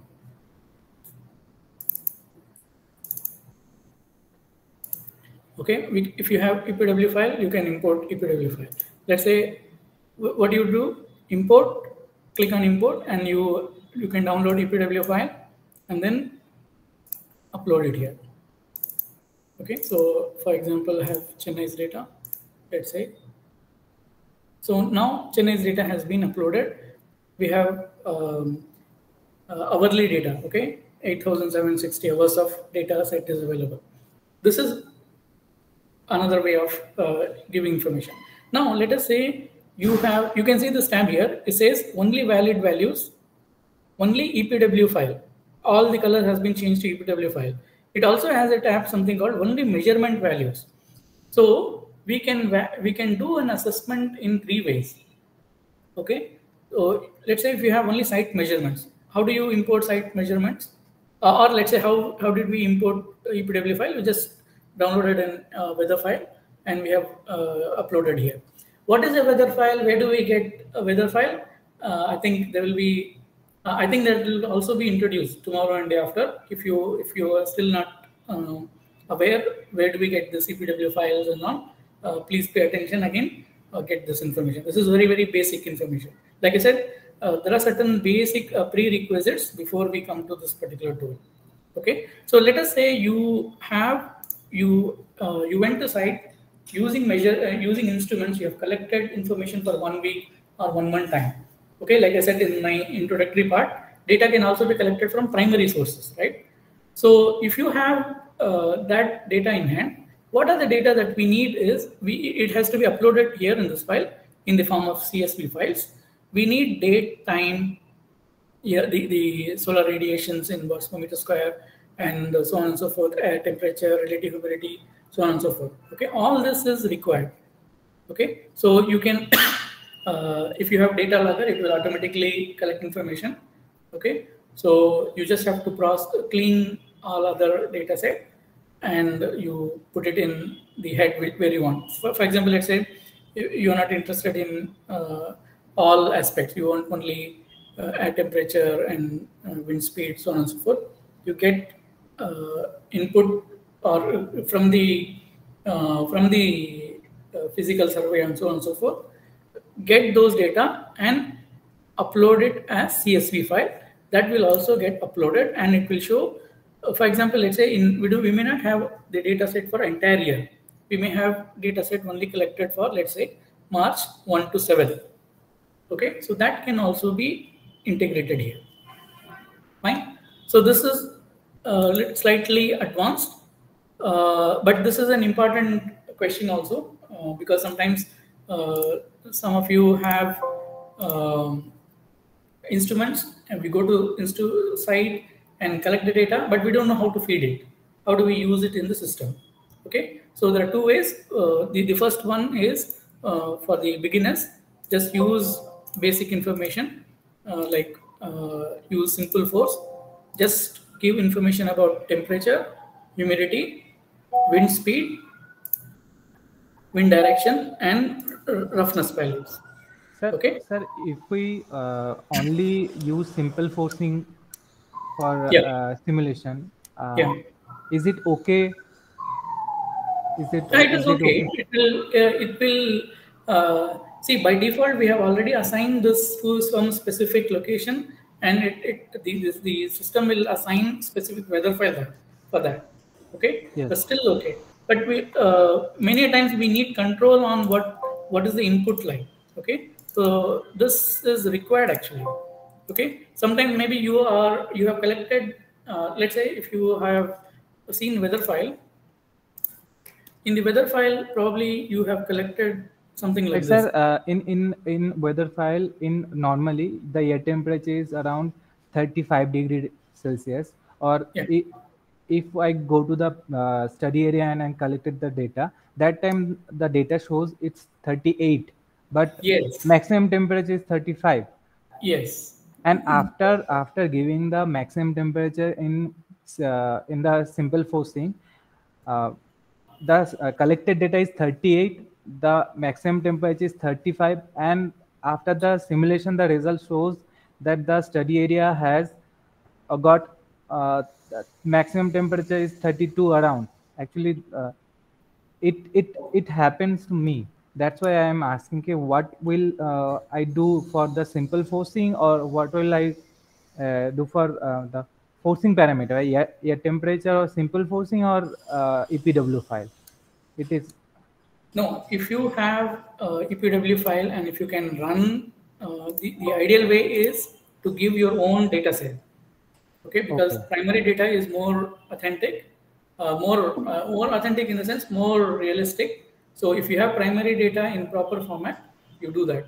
Or if you don't have some specific data, you have weather file with you, and if you want to go ahead with weather file, that will also be an ideal condition. For the beginners, let's say if you don't know anything of weather file, what is a weather file contains like, and I know only temperature, I can understand only by reading at climate data, I can only modify temperature, humidity, and maybe wind speed. Just do the changes, 3-4 changes here. Okay, you don't have to do anything else. Yeah. Okay, sir.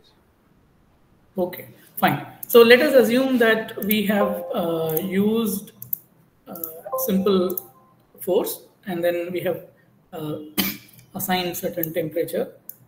Okay. Now, what we need to do is again save this file. I'll just save this file as a Synapse file, let's say, in the same folder. Okay. So if we have this part is also done. Okay. So I'll just close this. What we have done so far, we have created an INX file, that is the model, and we have also created second file, which is SIMX file, which is nothing but simulation file. Okay, 2 steps are done. Now let's go to this main tab. We have done this. The third tab is Envi-MET core, Envi core. Click on this. If you click on this, you get a tab like this. This is where actual simulation takes place. Okay, so let's go here, click. This is the folder that we created. Automatically it reads INX file, also the simulation file that we have given. Okay, if there are no errors here, so which means your model and the simulation file is good enough for running the simulation. Okay, so please note that if you are making higher models here, you will get errors. That's why this caution is given here. Okay, so please make sure that your model is within the size. Since we are using trial version, if you have full version, of course there's no need to worry about it. So once you load this, now go to open SIMX file, click the simulation file that we have just created. We said 15 hours of simulation on July some date. Click on this.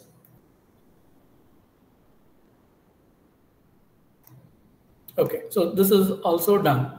So you can see we have uploaded the SIMX file. Okay, check for simulation.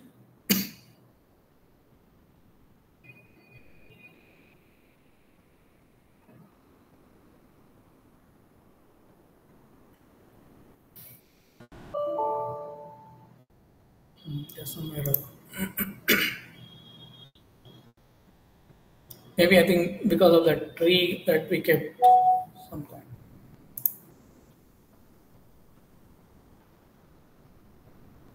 Yeah, you can see as this, we have kept one unusual tree. It is taking time. Okay. Okay, so let me repeat this step once.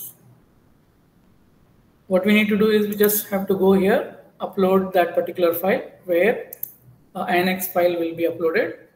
Then you come here and click on this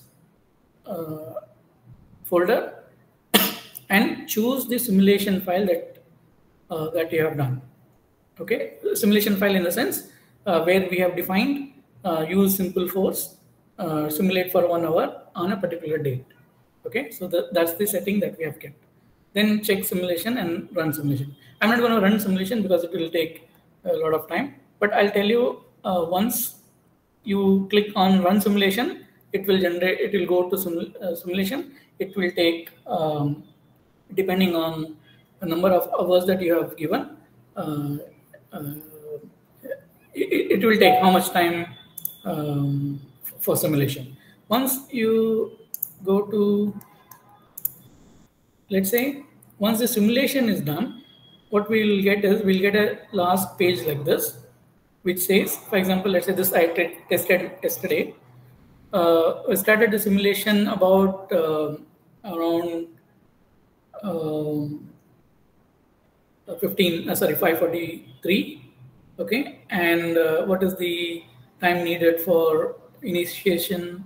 What is the main? How much time it took for main simulation, so on and so forth. And total simulation hour is about 28 minutes for 1 hour of simulation. Okay, it has nothing. It had just one building and a couple of trees. Nothing more than that. So please don't put, if you have good system, if you have a desktop where you have good GPU, and let's say if you have gaming laptops, you can try, you can go for longer duration of simulation. Otherwise, we need to have very good system. Otherwise, it will take hours and hours for generating results. And once simulation is done, you will get a tab here. And of course, there will be a progress bar. Once the simulation gets started, you can see 1% over, 2% over, and so on and so forth. And once this is done, you will get the simulation is completed, and we'll have files for reading.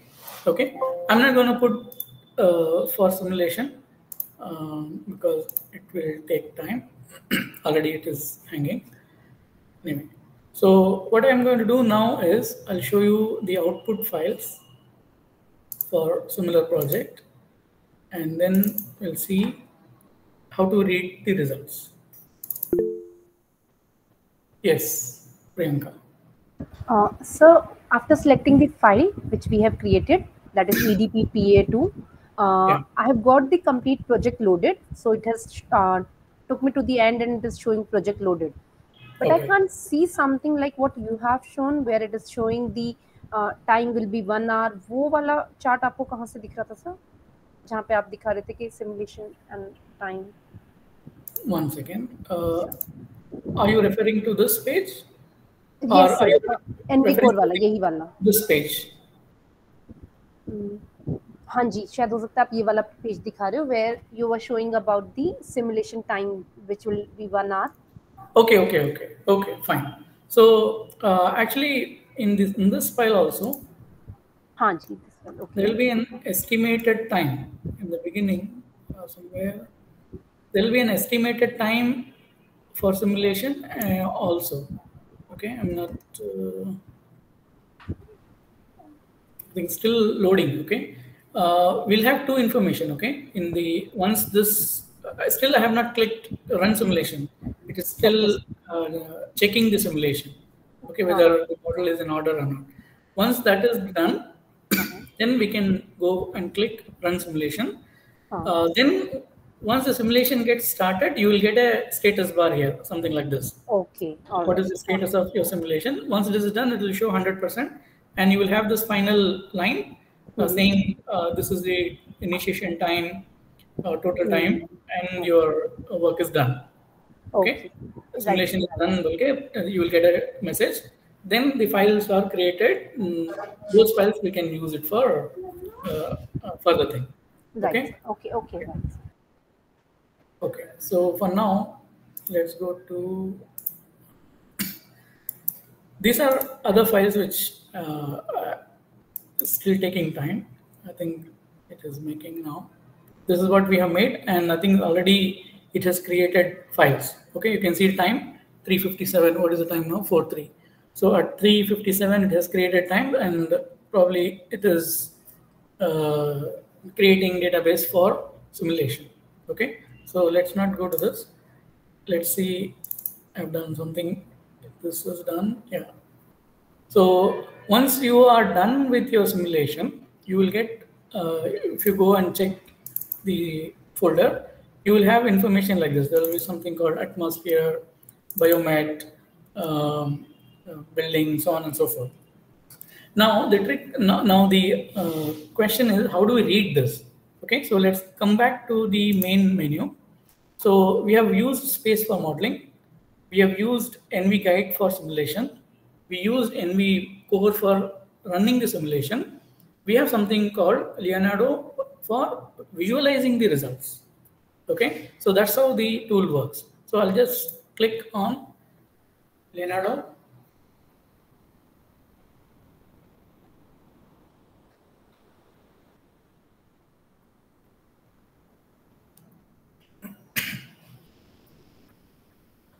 Okay. So we get a tab like this. Okay. So again, first thing, let's go to our respective folder and see which is the folder. Okay. At the moment, there is no file in this EDP trial 2 which I created, which is still running the simulation. I'll use some other file which I have created previously. Okay. Let's say I'll go to EDP trial. Click on this. Okay, you can see on this side we have something called files, extract, so on and so forth. You can come down. It's something called select file. Okay, we have something called file set A, file set B. We can compare two results. Let's say you have run simulation for 15 hours and you have run simulation for, let's say you have run simulation for 11 a.m. and you have run simulation for 15 hours in the afternoon. And you want to compare simultaneously how at 11 a.m. what is the picture like and 15 hours what is the picture like. Okay, so in set A we have to select that particular file, in set B we have to select that particular file. For now we are just going ahead with one. Let's say set A, select data. Okay, I'll just click on the folder. Now it is asking the file. Okay, so let me go to the basic.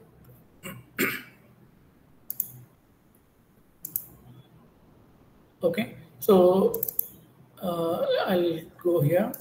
Let's see. So these are the data sets that can be read and visualized here. I'll go to buildings.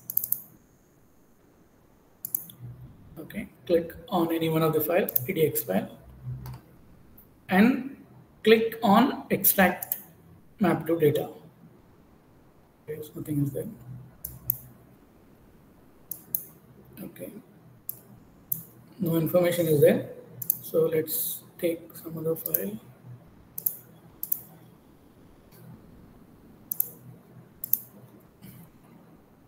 Go to atmosphere. Okay. EDX. Okay, yeah. Extract file. Sir? Yeah. This EDX file will only be created once we have run the simulation. Since we have Yes, not run it yet, so we have no EDX file right now. Yes. You will not have, because I had already ran the simulation, so that's why these are other files. Right. Okay. Right, sir. Once you run the simulation, you will get folders like this with a number of folders with some output. Okay, under each folder. So what we are trying to do is we are trying to read any one of the folders from there. So once you click on this, it will say very briefly, this is the total amount of data available in that particular data set. Okay, there is only 1 hour of data available that you can see it is highlighted here. Okay, in this file, there is only one data which has where morning 6 a.m. there is one hour of simulation that has taken place. If you have run simulation for 4 hours, you will get that, okay, this 6, 7, 8, 9 will be highlighted, meaning we have 4 hours of simulation or 5 hours of simulation, 10 hours of simulation, depending on the simulation that you have done. I click on this, double click on this, go to next tab.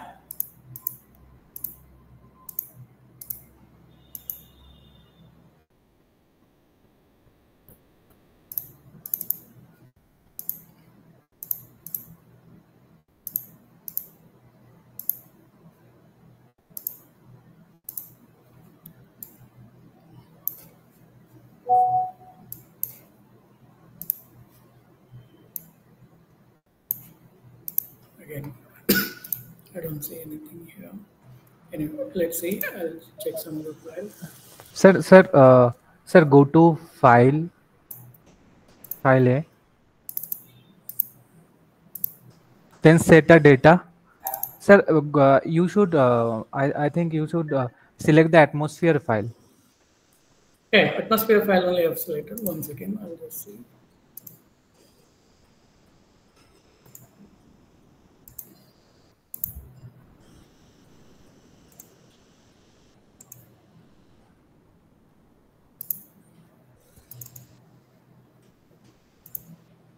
Okay, maybe.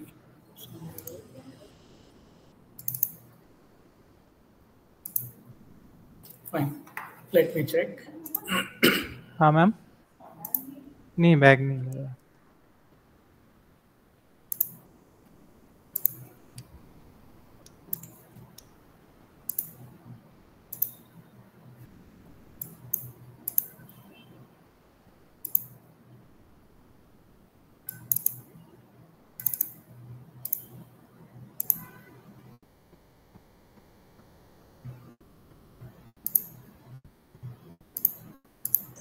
Dr. Faiz, yeah, just open the atmosphere file. Yeah, but no, I think you. It is below 1. You can that 5. No, not that. Just open the file. No, not that. No. Sir, go to the EDP trial. Atmosphere. Then to top is atmosphere. No, sir, back. This file back. only. Sir, go to EDP trial. Then first one, atmosphere. Yeah. Click it. Then the time where show is 5 a.m. The second file. The second. This one. No, it's not loading. That's no. Sir, it is load. It is coming. Loaded. I think it's below 1. You'll have to change the. Then extract the data. Yeah. Where is that tab? I'm not able to see. No, the left-hand side you change the values.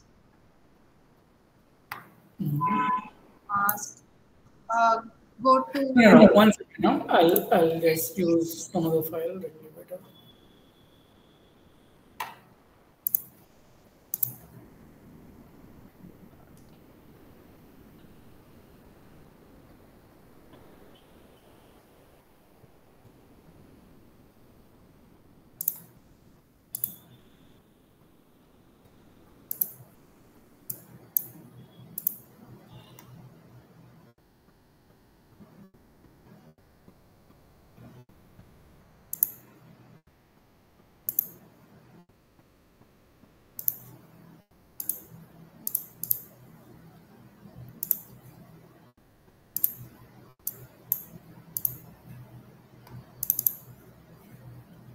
Okay, let's see.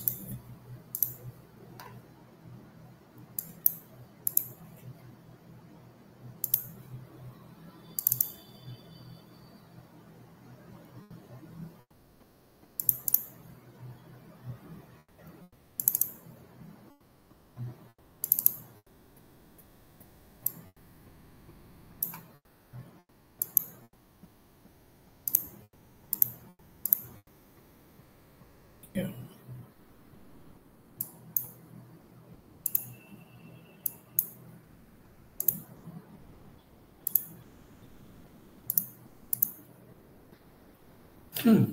Something. Yeah, I'll just.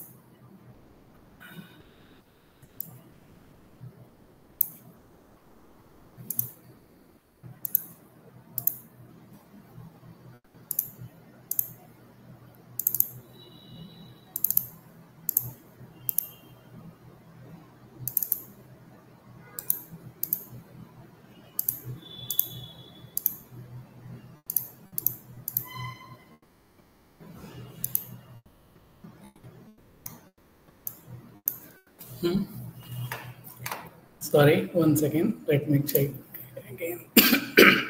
Sir, after selecting file, we should. No, that extract tab is not visible. Okay.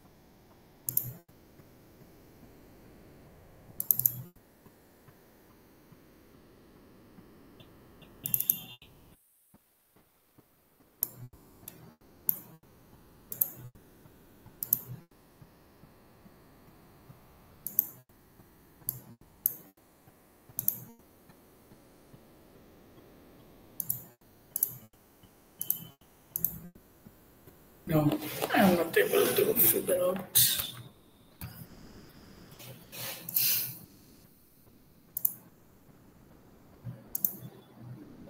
Actually, there will be an extract. Yeah, fine, good.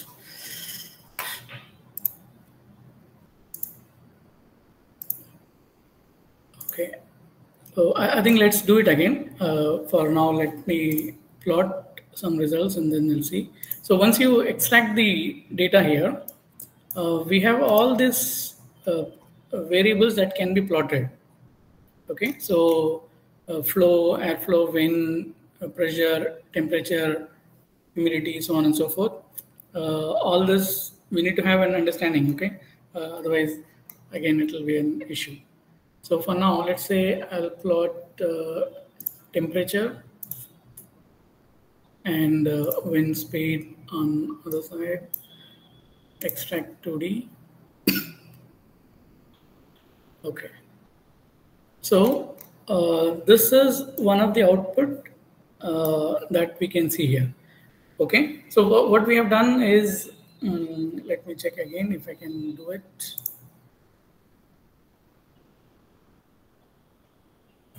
Okay. Go to the Leonardo.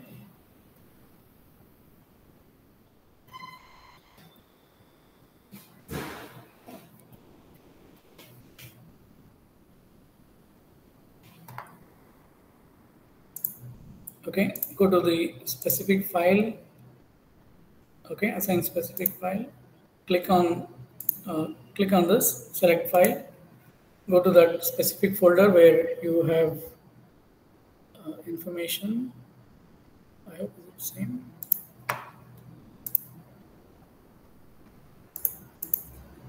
Okay, I get what is the issue. Okay, so I think the issue is this.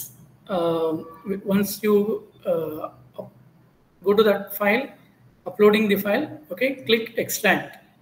Okay, once you click extract, you will get to see all the variables that can be plotted. Okay, so let's keep the temperature, wind speed, extract in 2D format. Okay, so this is the basic output that we have got. Okay, by default, but not by default, by we have said plot potential temperature. And that's why we're getting to see this. Okay, so how do we control this output? On this side, on the left hand side, we have certain variables where we can use, where we can change the outputs. Okay, here in this tab, apart from uploading, we also have something called, we can visualize us in 3D.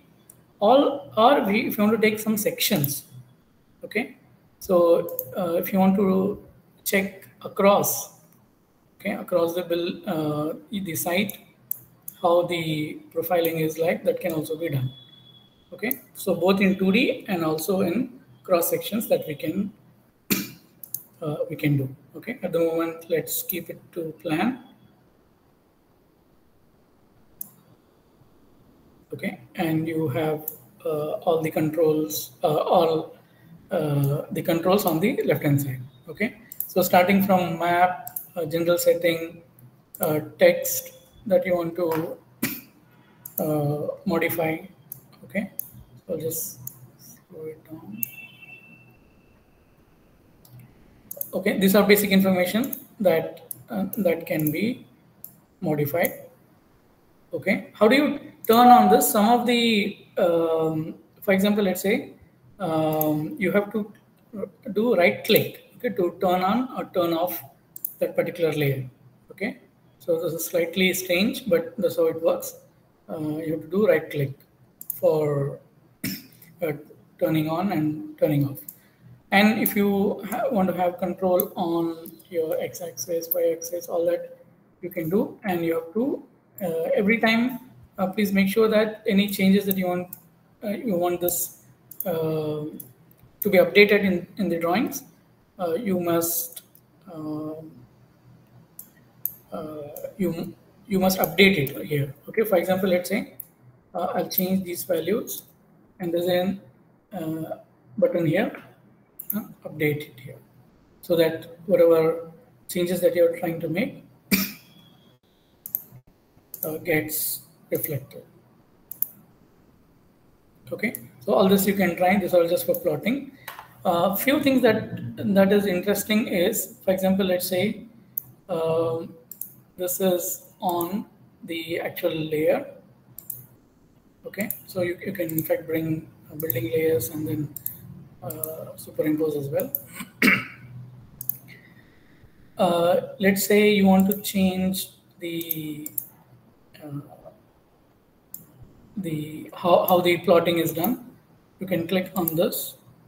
Okay, right click on this, and then you can use specific outputs and how you want to do it.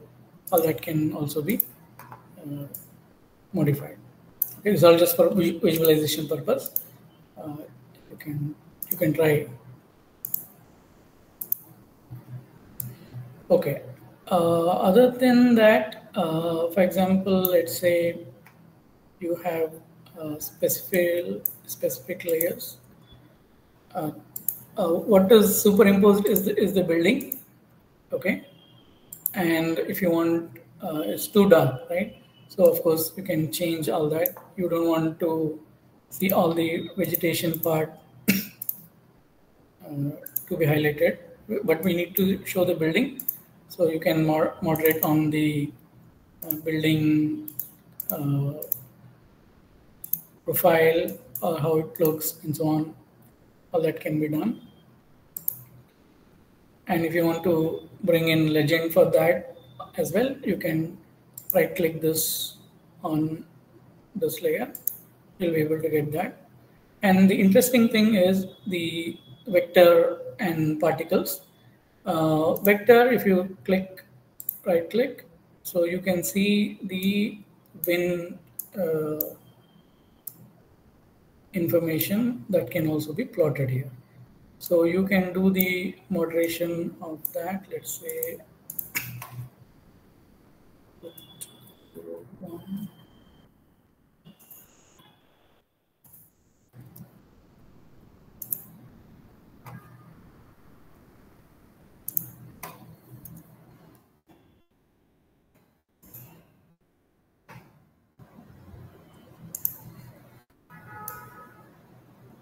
okay, this is actually kind of a channel, so you can see how the wind direction is going and all that can be. So these are just presentation. Okay, so there is no end to what is it?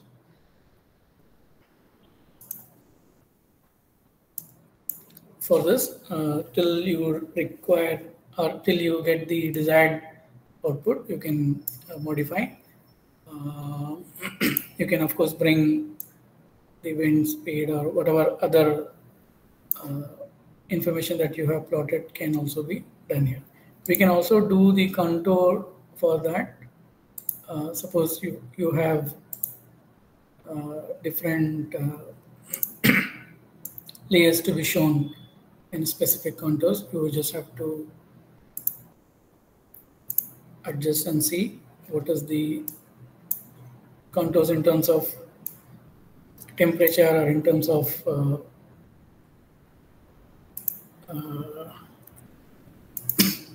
wind information can also be checked actually.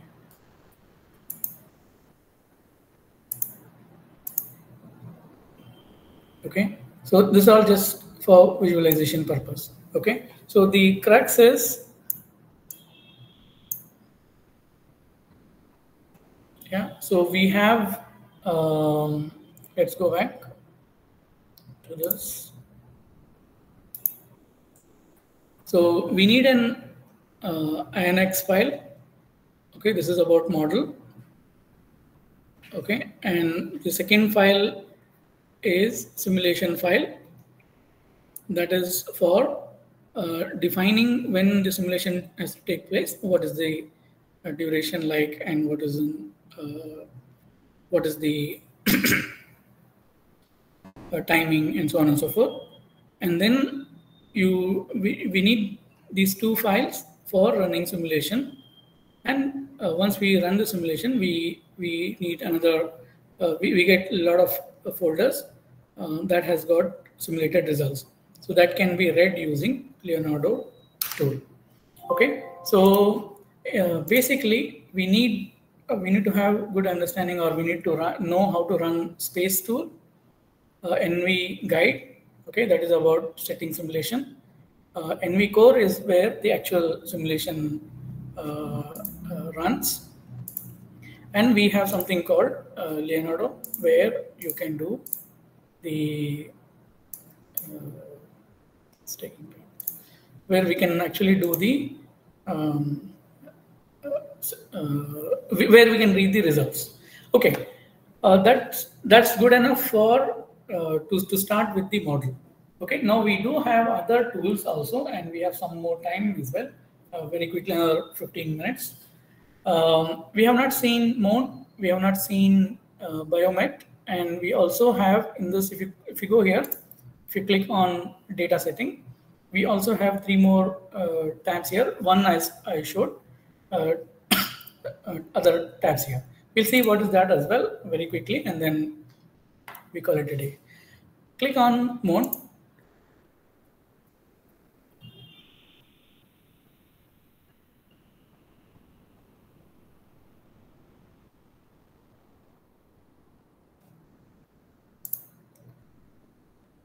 Okay, so this is the platform where we can bring the GIS files and trace out the base, and then go ahead and then model it.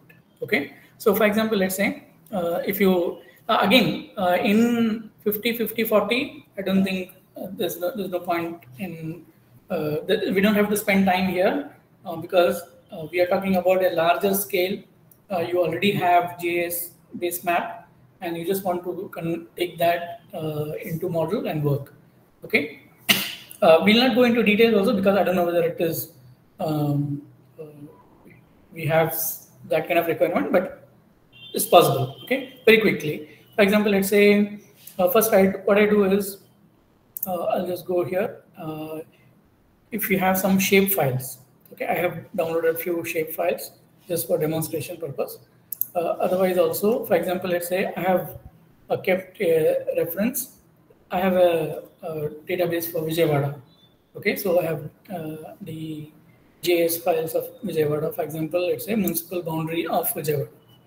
Okay, so if I click open and use the base map, and this is 44 UTM. That's why I said, see, some information, some basic information we should know. Only then these additional tools will be useful. For example, let's say what is UTM. If you don't know, it is better that you don't come to this tool, this part of the tool. Okay. So for example, let's say if I do that, say click import.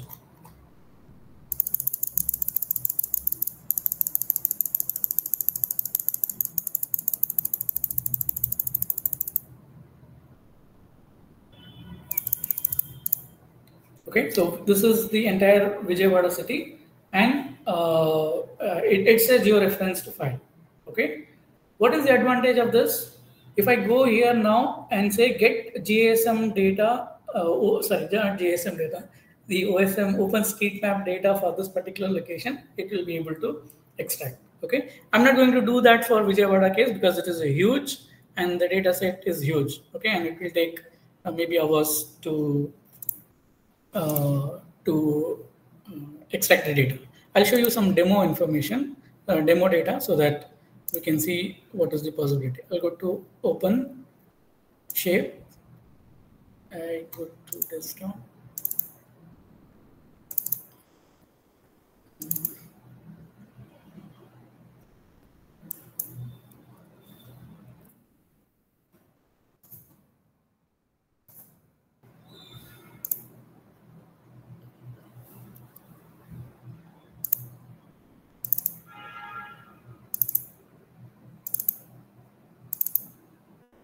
I've created one polygon here. For example, let's say I'll show you the site also.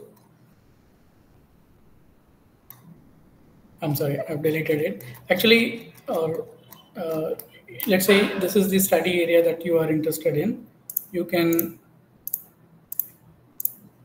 map it, convert this into shapefile, and then import it as well.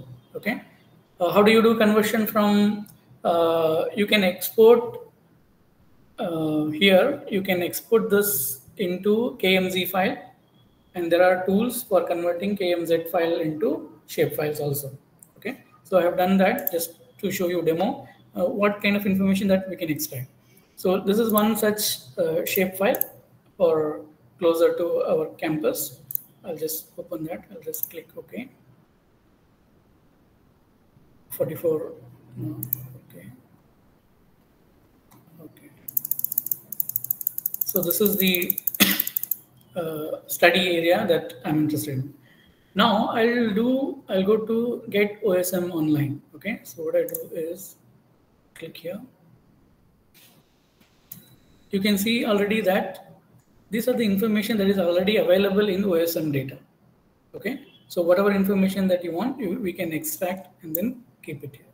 Okay. So for example, some of the cities have very rich information. Rich data set is there in OpenStreetMap, and we don't have to sit and what do you say? We don't have to sit and draft all again. So we can do that. Okay, all that is possible. And once you say finish, we'll have this as it will import, and we'll have that as a database. Then we can use this for modeling. Okay, so another thing that you can do is we can also generate terrain, natural terrain.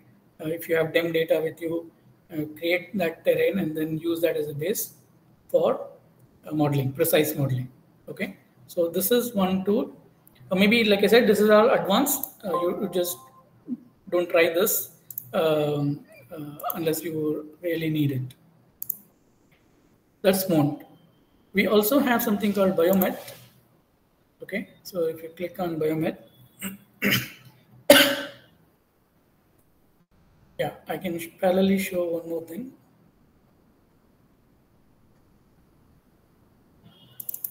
If you generate results, if you generate the simulation results, what you will get is, yeah.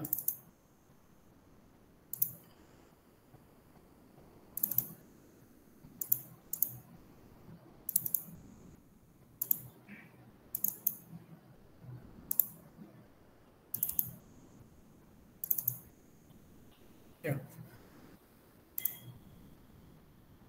For example, let's say we are interested in not only simulating the temperature, wind profile of a building, we also have want to extract PET values for that particular part, UTCA values, ACT values, PMV, PPD. What is all this? I think, like I said, we need an understanding. Only then this can be used. Okay, it's not. Otherwise, it will not be appropriate. In default or in the light version, we get PMV, PPD outputs. We don't have option for creating UTCI and ACT. Okay, maybe in the full version, we'll be able to create all this. And once we have that, for example, I closed it. Yeah. So under each set, we'll have information to read. Okay, so we'll have PET values generated for that particular site, PMV, ACT, UTCA value created for that. At the moment, when you go to Envi-MET and say generate the values, we'll get only PMV values. Okay, so all other things are we can do in higher versions. Again, we need For this, we need two things. One is the model and the INX file, okay, where the simulation has to go and where the INX file is. Simple that. We also have, okay, these are other simulation that can be done. We also have two more things. One is we have seen this very quickly again. We can directly come here and then define what is the weather file and what is the data set that you want, how to set this I've shown. Okay, so we can set this and then use this FOX file for simulation. Okay, so before we actually start the simulation, you already have the data set in hand. Let's say you clear everything and then you keep the files ready. Okay, save it, and then you can go and create models and do that. Okay, so two ways of doing it, right? So one I said we can have EPW file, or you can have the CSV file where we have to feed information like this, and then you will be able to see what are the additions that you have made here, and so on and so forth. Okay, so we have two more tools left. One is called the DB Manager. Click here.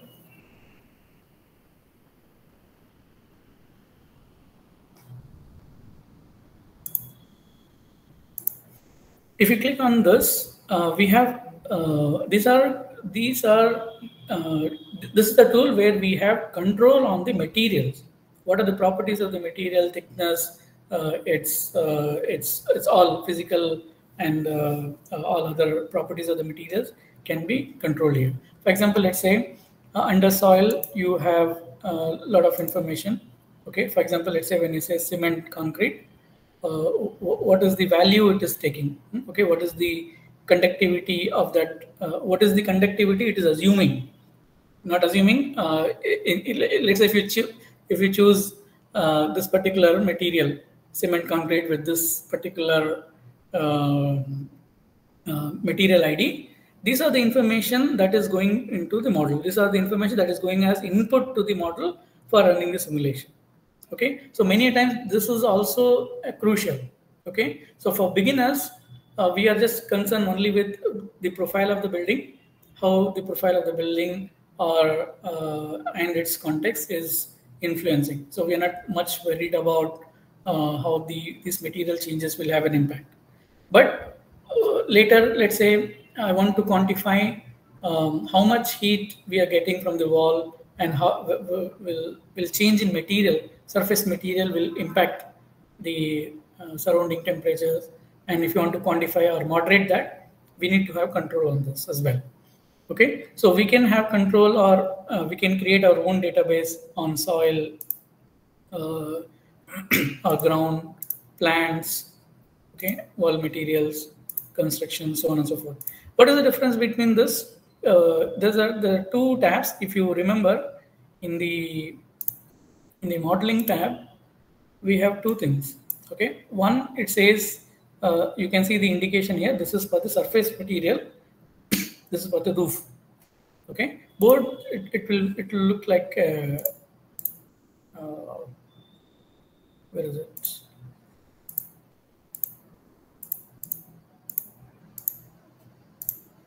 Yeah. Okay, so if you go into the properties, let's say I'm going into the wall roof materials. This is only roof. Okay, so only finish. Okay, so what is the finish like? And we can have what is the thermal conductivity of this, what is the reflectivity, emissivity of this particular material. But if you go to construction, okay, and let's say if you click on any of the materials, let's say wall, okay, please, anyway, you will not be able to edit this, even if you go there. If you want to edit this, right click and make create a copy of this item. Okay, and then please change the ID. Okay. Manid. Yes, Rakesh. Take it. Okay, so please change the ID so that it does not duplicate or it does not overwrite on the original material. Okay, and then if you double click on this, you have a lot of options on how do you control the material. What is the thickness of the material, which is outside, which is inside, and you have some materials to be sandwiched between. You want to change the thickness of some specific materials. All that can be done. Okay, these are actually the next level of customization or specific. If you're looking for very precise answers, you should be in it, doing all this. Okay, so this is on. Yes, Aditi, sorry. Yes, go ahead, Aditi. Okay, fine. Okay, so we have. He's talking, Dr. Faiz, but her voice is very low. Aditi, can you be louder?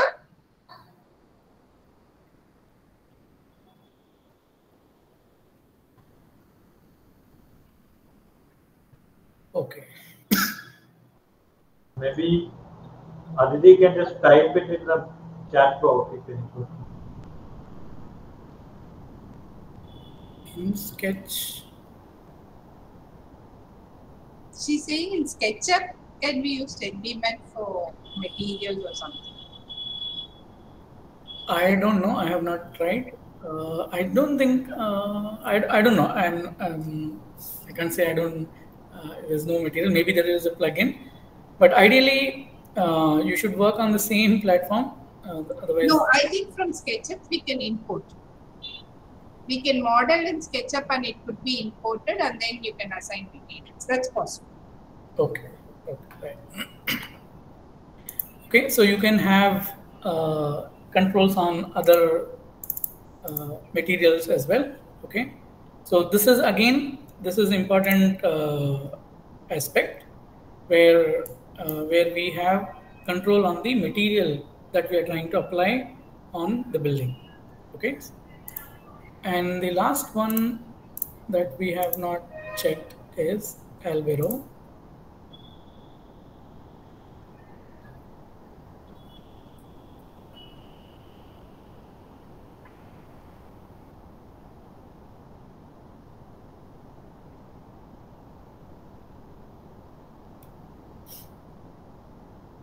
Okay. Here you can have control on the way the tree is modeled. Okay, so maybe landscape architects who knows who have, let's say there's a specific tree that you need to be modeled. There are so many parameters. I don't know what is what, but there are a lot of parameters. I have not seen any other tool where for tree so many variables and parameters are given for moderation. Okay, so if you have specific information or specific tree has to be modeled, all that you can just try and see how things have been done here. Okay, and in addition, there is already huge list of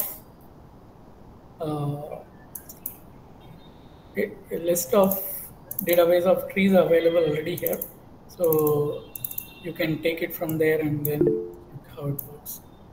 And also, I think the screen that you see here, it shows the canopies in X and Y, or I don't know how. If you have information on this, for example, let's say the x-axis. Okay, what is the foliage on at that level? Okay, x-axis, or in the y-axis. Okay, so you can see the sections here. If you have precise, in the sense that level of modeling can be done for tree. Okay, so much of flexibility is there. If you have a very specific tree, you have information on that can be modeled and saved, and then you can run that for simulation. Okay, so there's only one thing which I remember which I have not touched is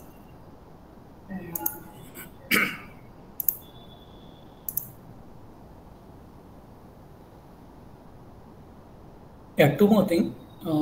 One is let's see if I have something to show.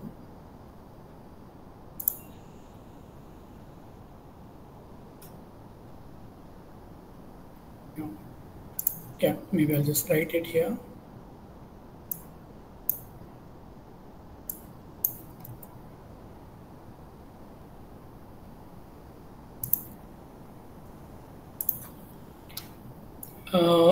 One, I think for transportation related stuff, okay, so we have there's a possibility of modeling point source data, and let's say if your point source data collected from different locations, and then if you want to model that in the form of heat quantification or pollution quantification, that can be done. The second thing which is very new to Envi-MET itself is dynamic thermal comfort. Since it is an what is a trial version, we don't have the tool for running simulations and seeing it, but you can see their website. At the moment, what we can do is we can generate SET, UTCI for specific time and specific point. Okay, so if you now they have introduced a tool where you can do dynamic assessment or dynamic assessment of SET, UTCI, and so on and so forth. Okay, so if you see the tutorial there, they mentioned, let's say if I sit here for some time, 1 hour, so my body is going to behave differently, right? So the amount of heat that I generate will be higher or lower depending on what activity I've done. So how do you bring that dynamism component for generating results? All that is also possible in the latest version. Okay, so that's it. With that, I'll stop. And if you have any questions, you can let me know. Yes. Dr. Faiz, you had said that we could model anthropogenic heat from air conditioning. Where can we model that? And for transport also, which module should, can we go and give the data? Yeah, that's what I was trying to look. It's in DB Manager. Sorry, ma'am? It's in DB Manager sources. DB Manager sources. Yeah, go to DB Manager and sources.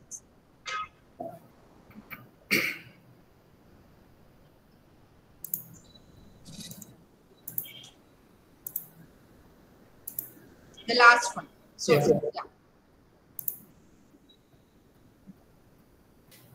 You have test lines and fountains. I have not tried, so I don't know. Go to traffic tools on the right hand side. Yeah. So it gives. So you can input all this, whatever you have collected on site. Okay. Okay. And how do we do for air-conditioned buildings? Like this is for traffic. Air condition, we've not. I think that has not been. I'm not sure if it is integrated. Traffic. Okay. Okay. Okay. Thanks, Dr. Lily. Thanks.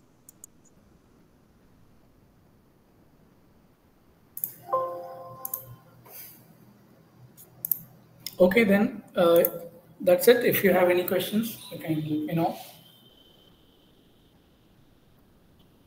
I think we are within time.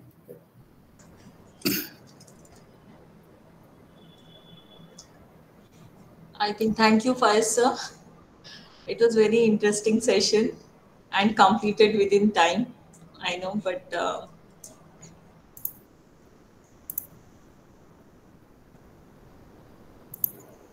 if you have any question, kindly ask us.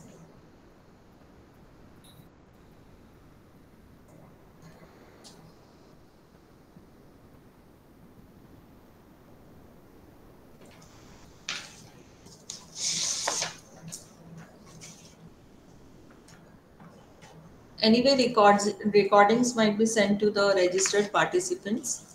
And as we are sending recordings also, we also make sure that attendance is also important. It is not like that if we are sending the recordings, so you should not attend. You can understand first and then we will send it in the last. We are just editing it. If no questions, then we close the session. Yes, ma'am. I hope it was helpful for you to at least to begin with and with all the basics. Mm. Now tomorrow again we are going to meet. Tomorrow again we are going to meet for our third session. That will be from Dr. Janmejay Gupta. He is Associate Professor in Department of Architecture from SPA Vijayawada. And he is going to talk about the Climate Consultant and Autodesk Ecotech software. Uh, uh, I hope you all understood all these two sessions were informative for you, and definitely it will take time for you to do practice, and you have to do the practice and then only you are going to get it. So we are going to give all the session recordings soon. So thank you all the participants and all the faculty members who joined from SPAV, and also all head and deans who joined here, and our all coordinators and co-coordinators who actually planned this to happen, and it is happening. So we are very happy to do this. Thank you so much. With this, I will close the session.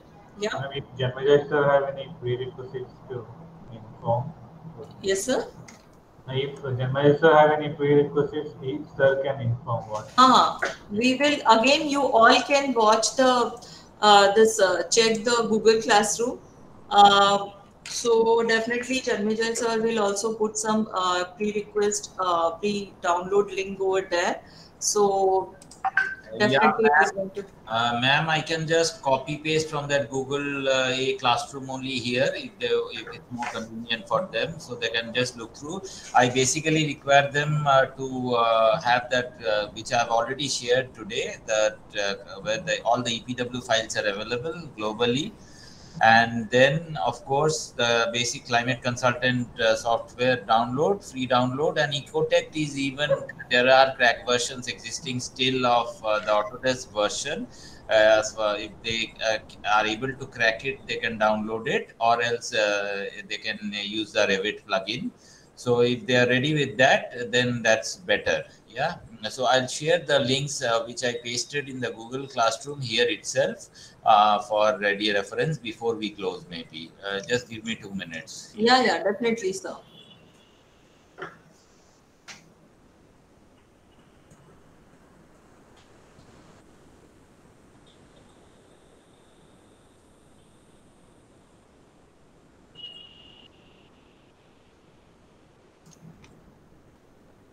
After the last session, on the 5th day, we are going to circulate the feedback also. Kindly give us a feedback, how can we improve, and we definitely plan another EDP also like this. So we request you to fill the feedback also on the final day.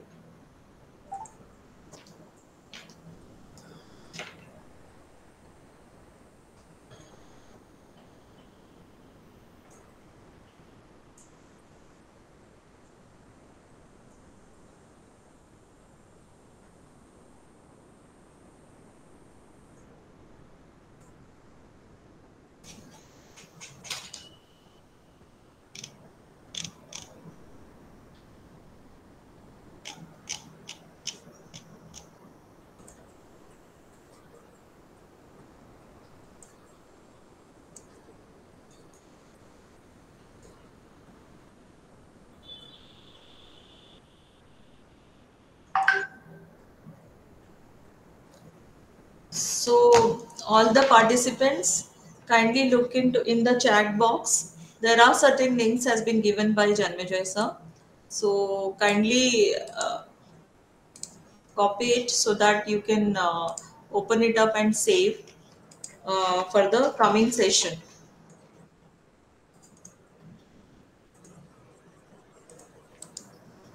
Okay, yes, dear participants, I've shared a few links regarding the very basic things that I'm going to discuss tomorrow. One of them is, of course, the global climate links, EPW files of everywhere. You'll be yourself surprised once you enter the site how many areas EPW files you'll find.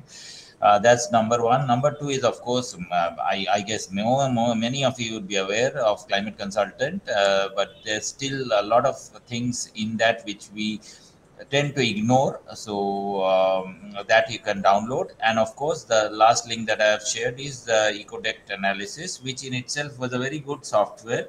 It was one of the forerunners of all these softwares, and the grid pattern and the modeling techniques used are very similar to what is used in Design Builder and even what Fayaz showed today in Envi-MET. The same modeling techniques, grid, the basic system programming system is the same. So that I have said. Now, of course, it's available along with Revit. So if you are conversant with Revit, you can add it as a plugin. Yes, so free versions are available, and then there are versions of even the older versions, Autodesk versions existing, which can be opened with a crack. So basically, see you tomorrow then. And I would end and hand over to Prashanti ma'am by saying one thing. Both these presentations yesterday and today by my fellow colleagues were very, very comprehensive. But yesterday's presentation was, I understand that it involves more of computing, which not all of you would be very conversant with. It was excellently shown, and some of the participants excellently responded as well.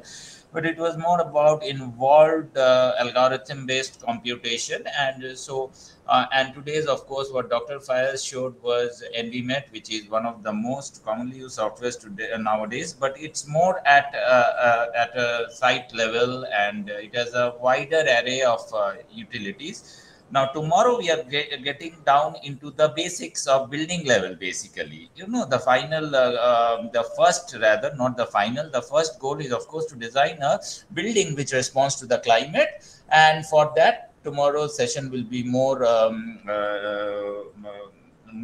in line with the basic aspect of designing climate responsive building and how to make the softwares work for us in that way.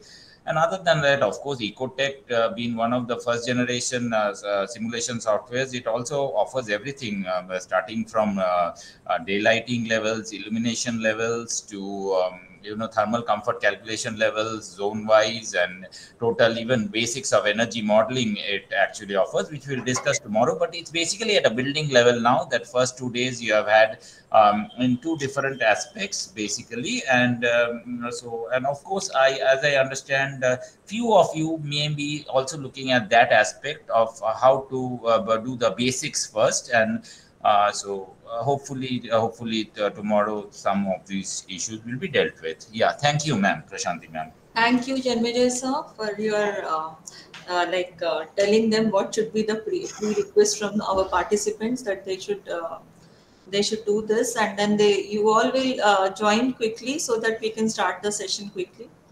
I think sir has some travel plans tomorrow, so we will start at a time. Okay, sir? Yes, ma'am. Yeah. Thank you. So I would like to thank you all the participants over here and all the coordinators. So thank you all. And with this, I'm closing the session. Thank you.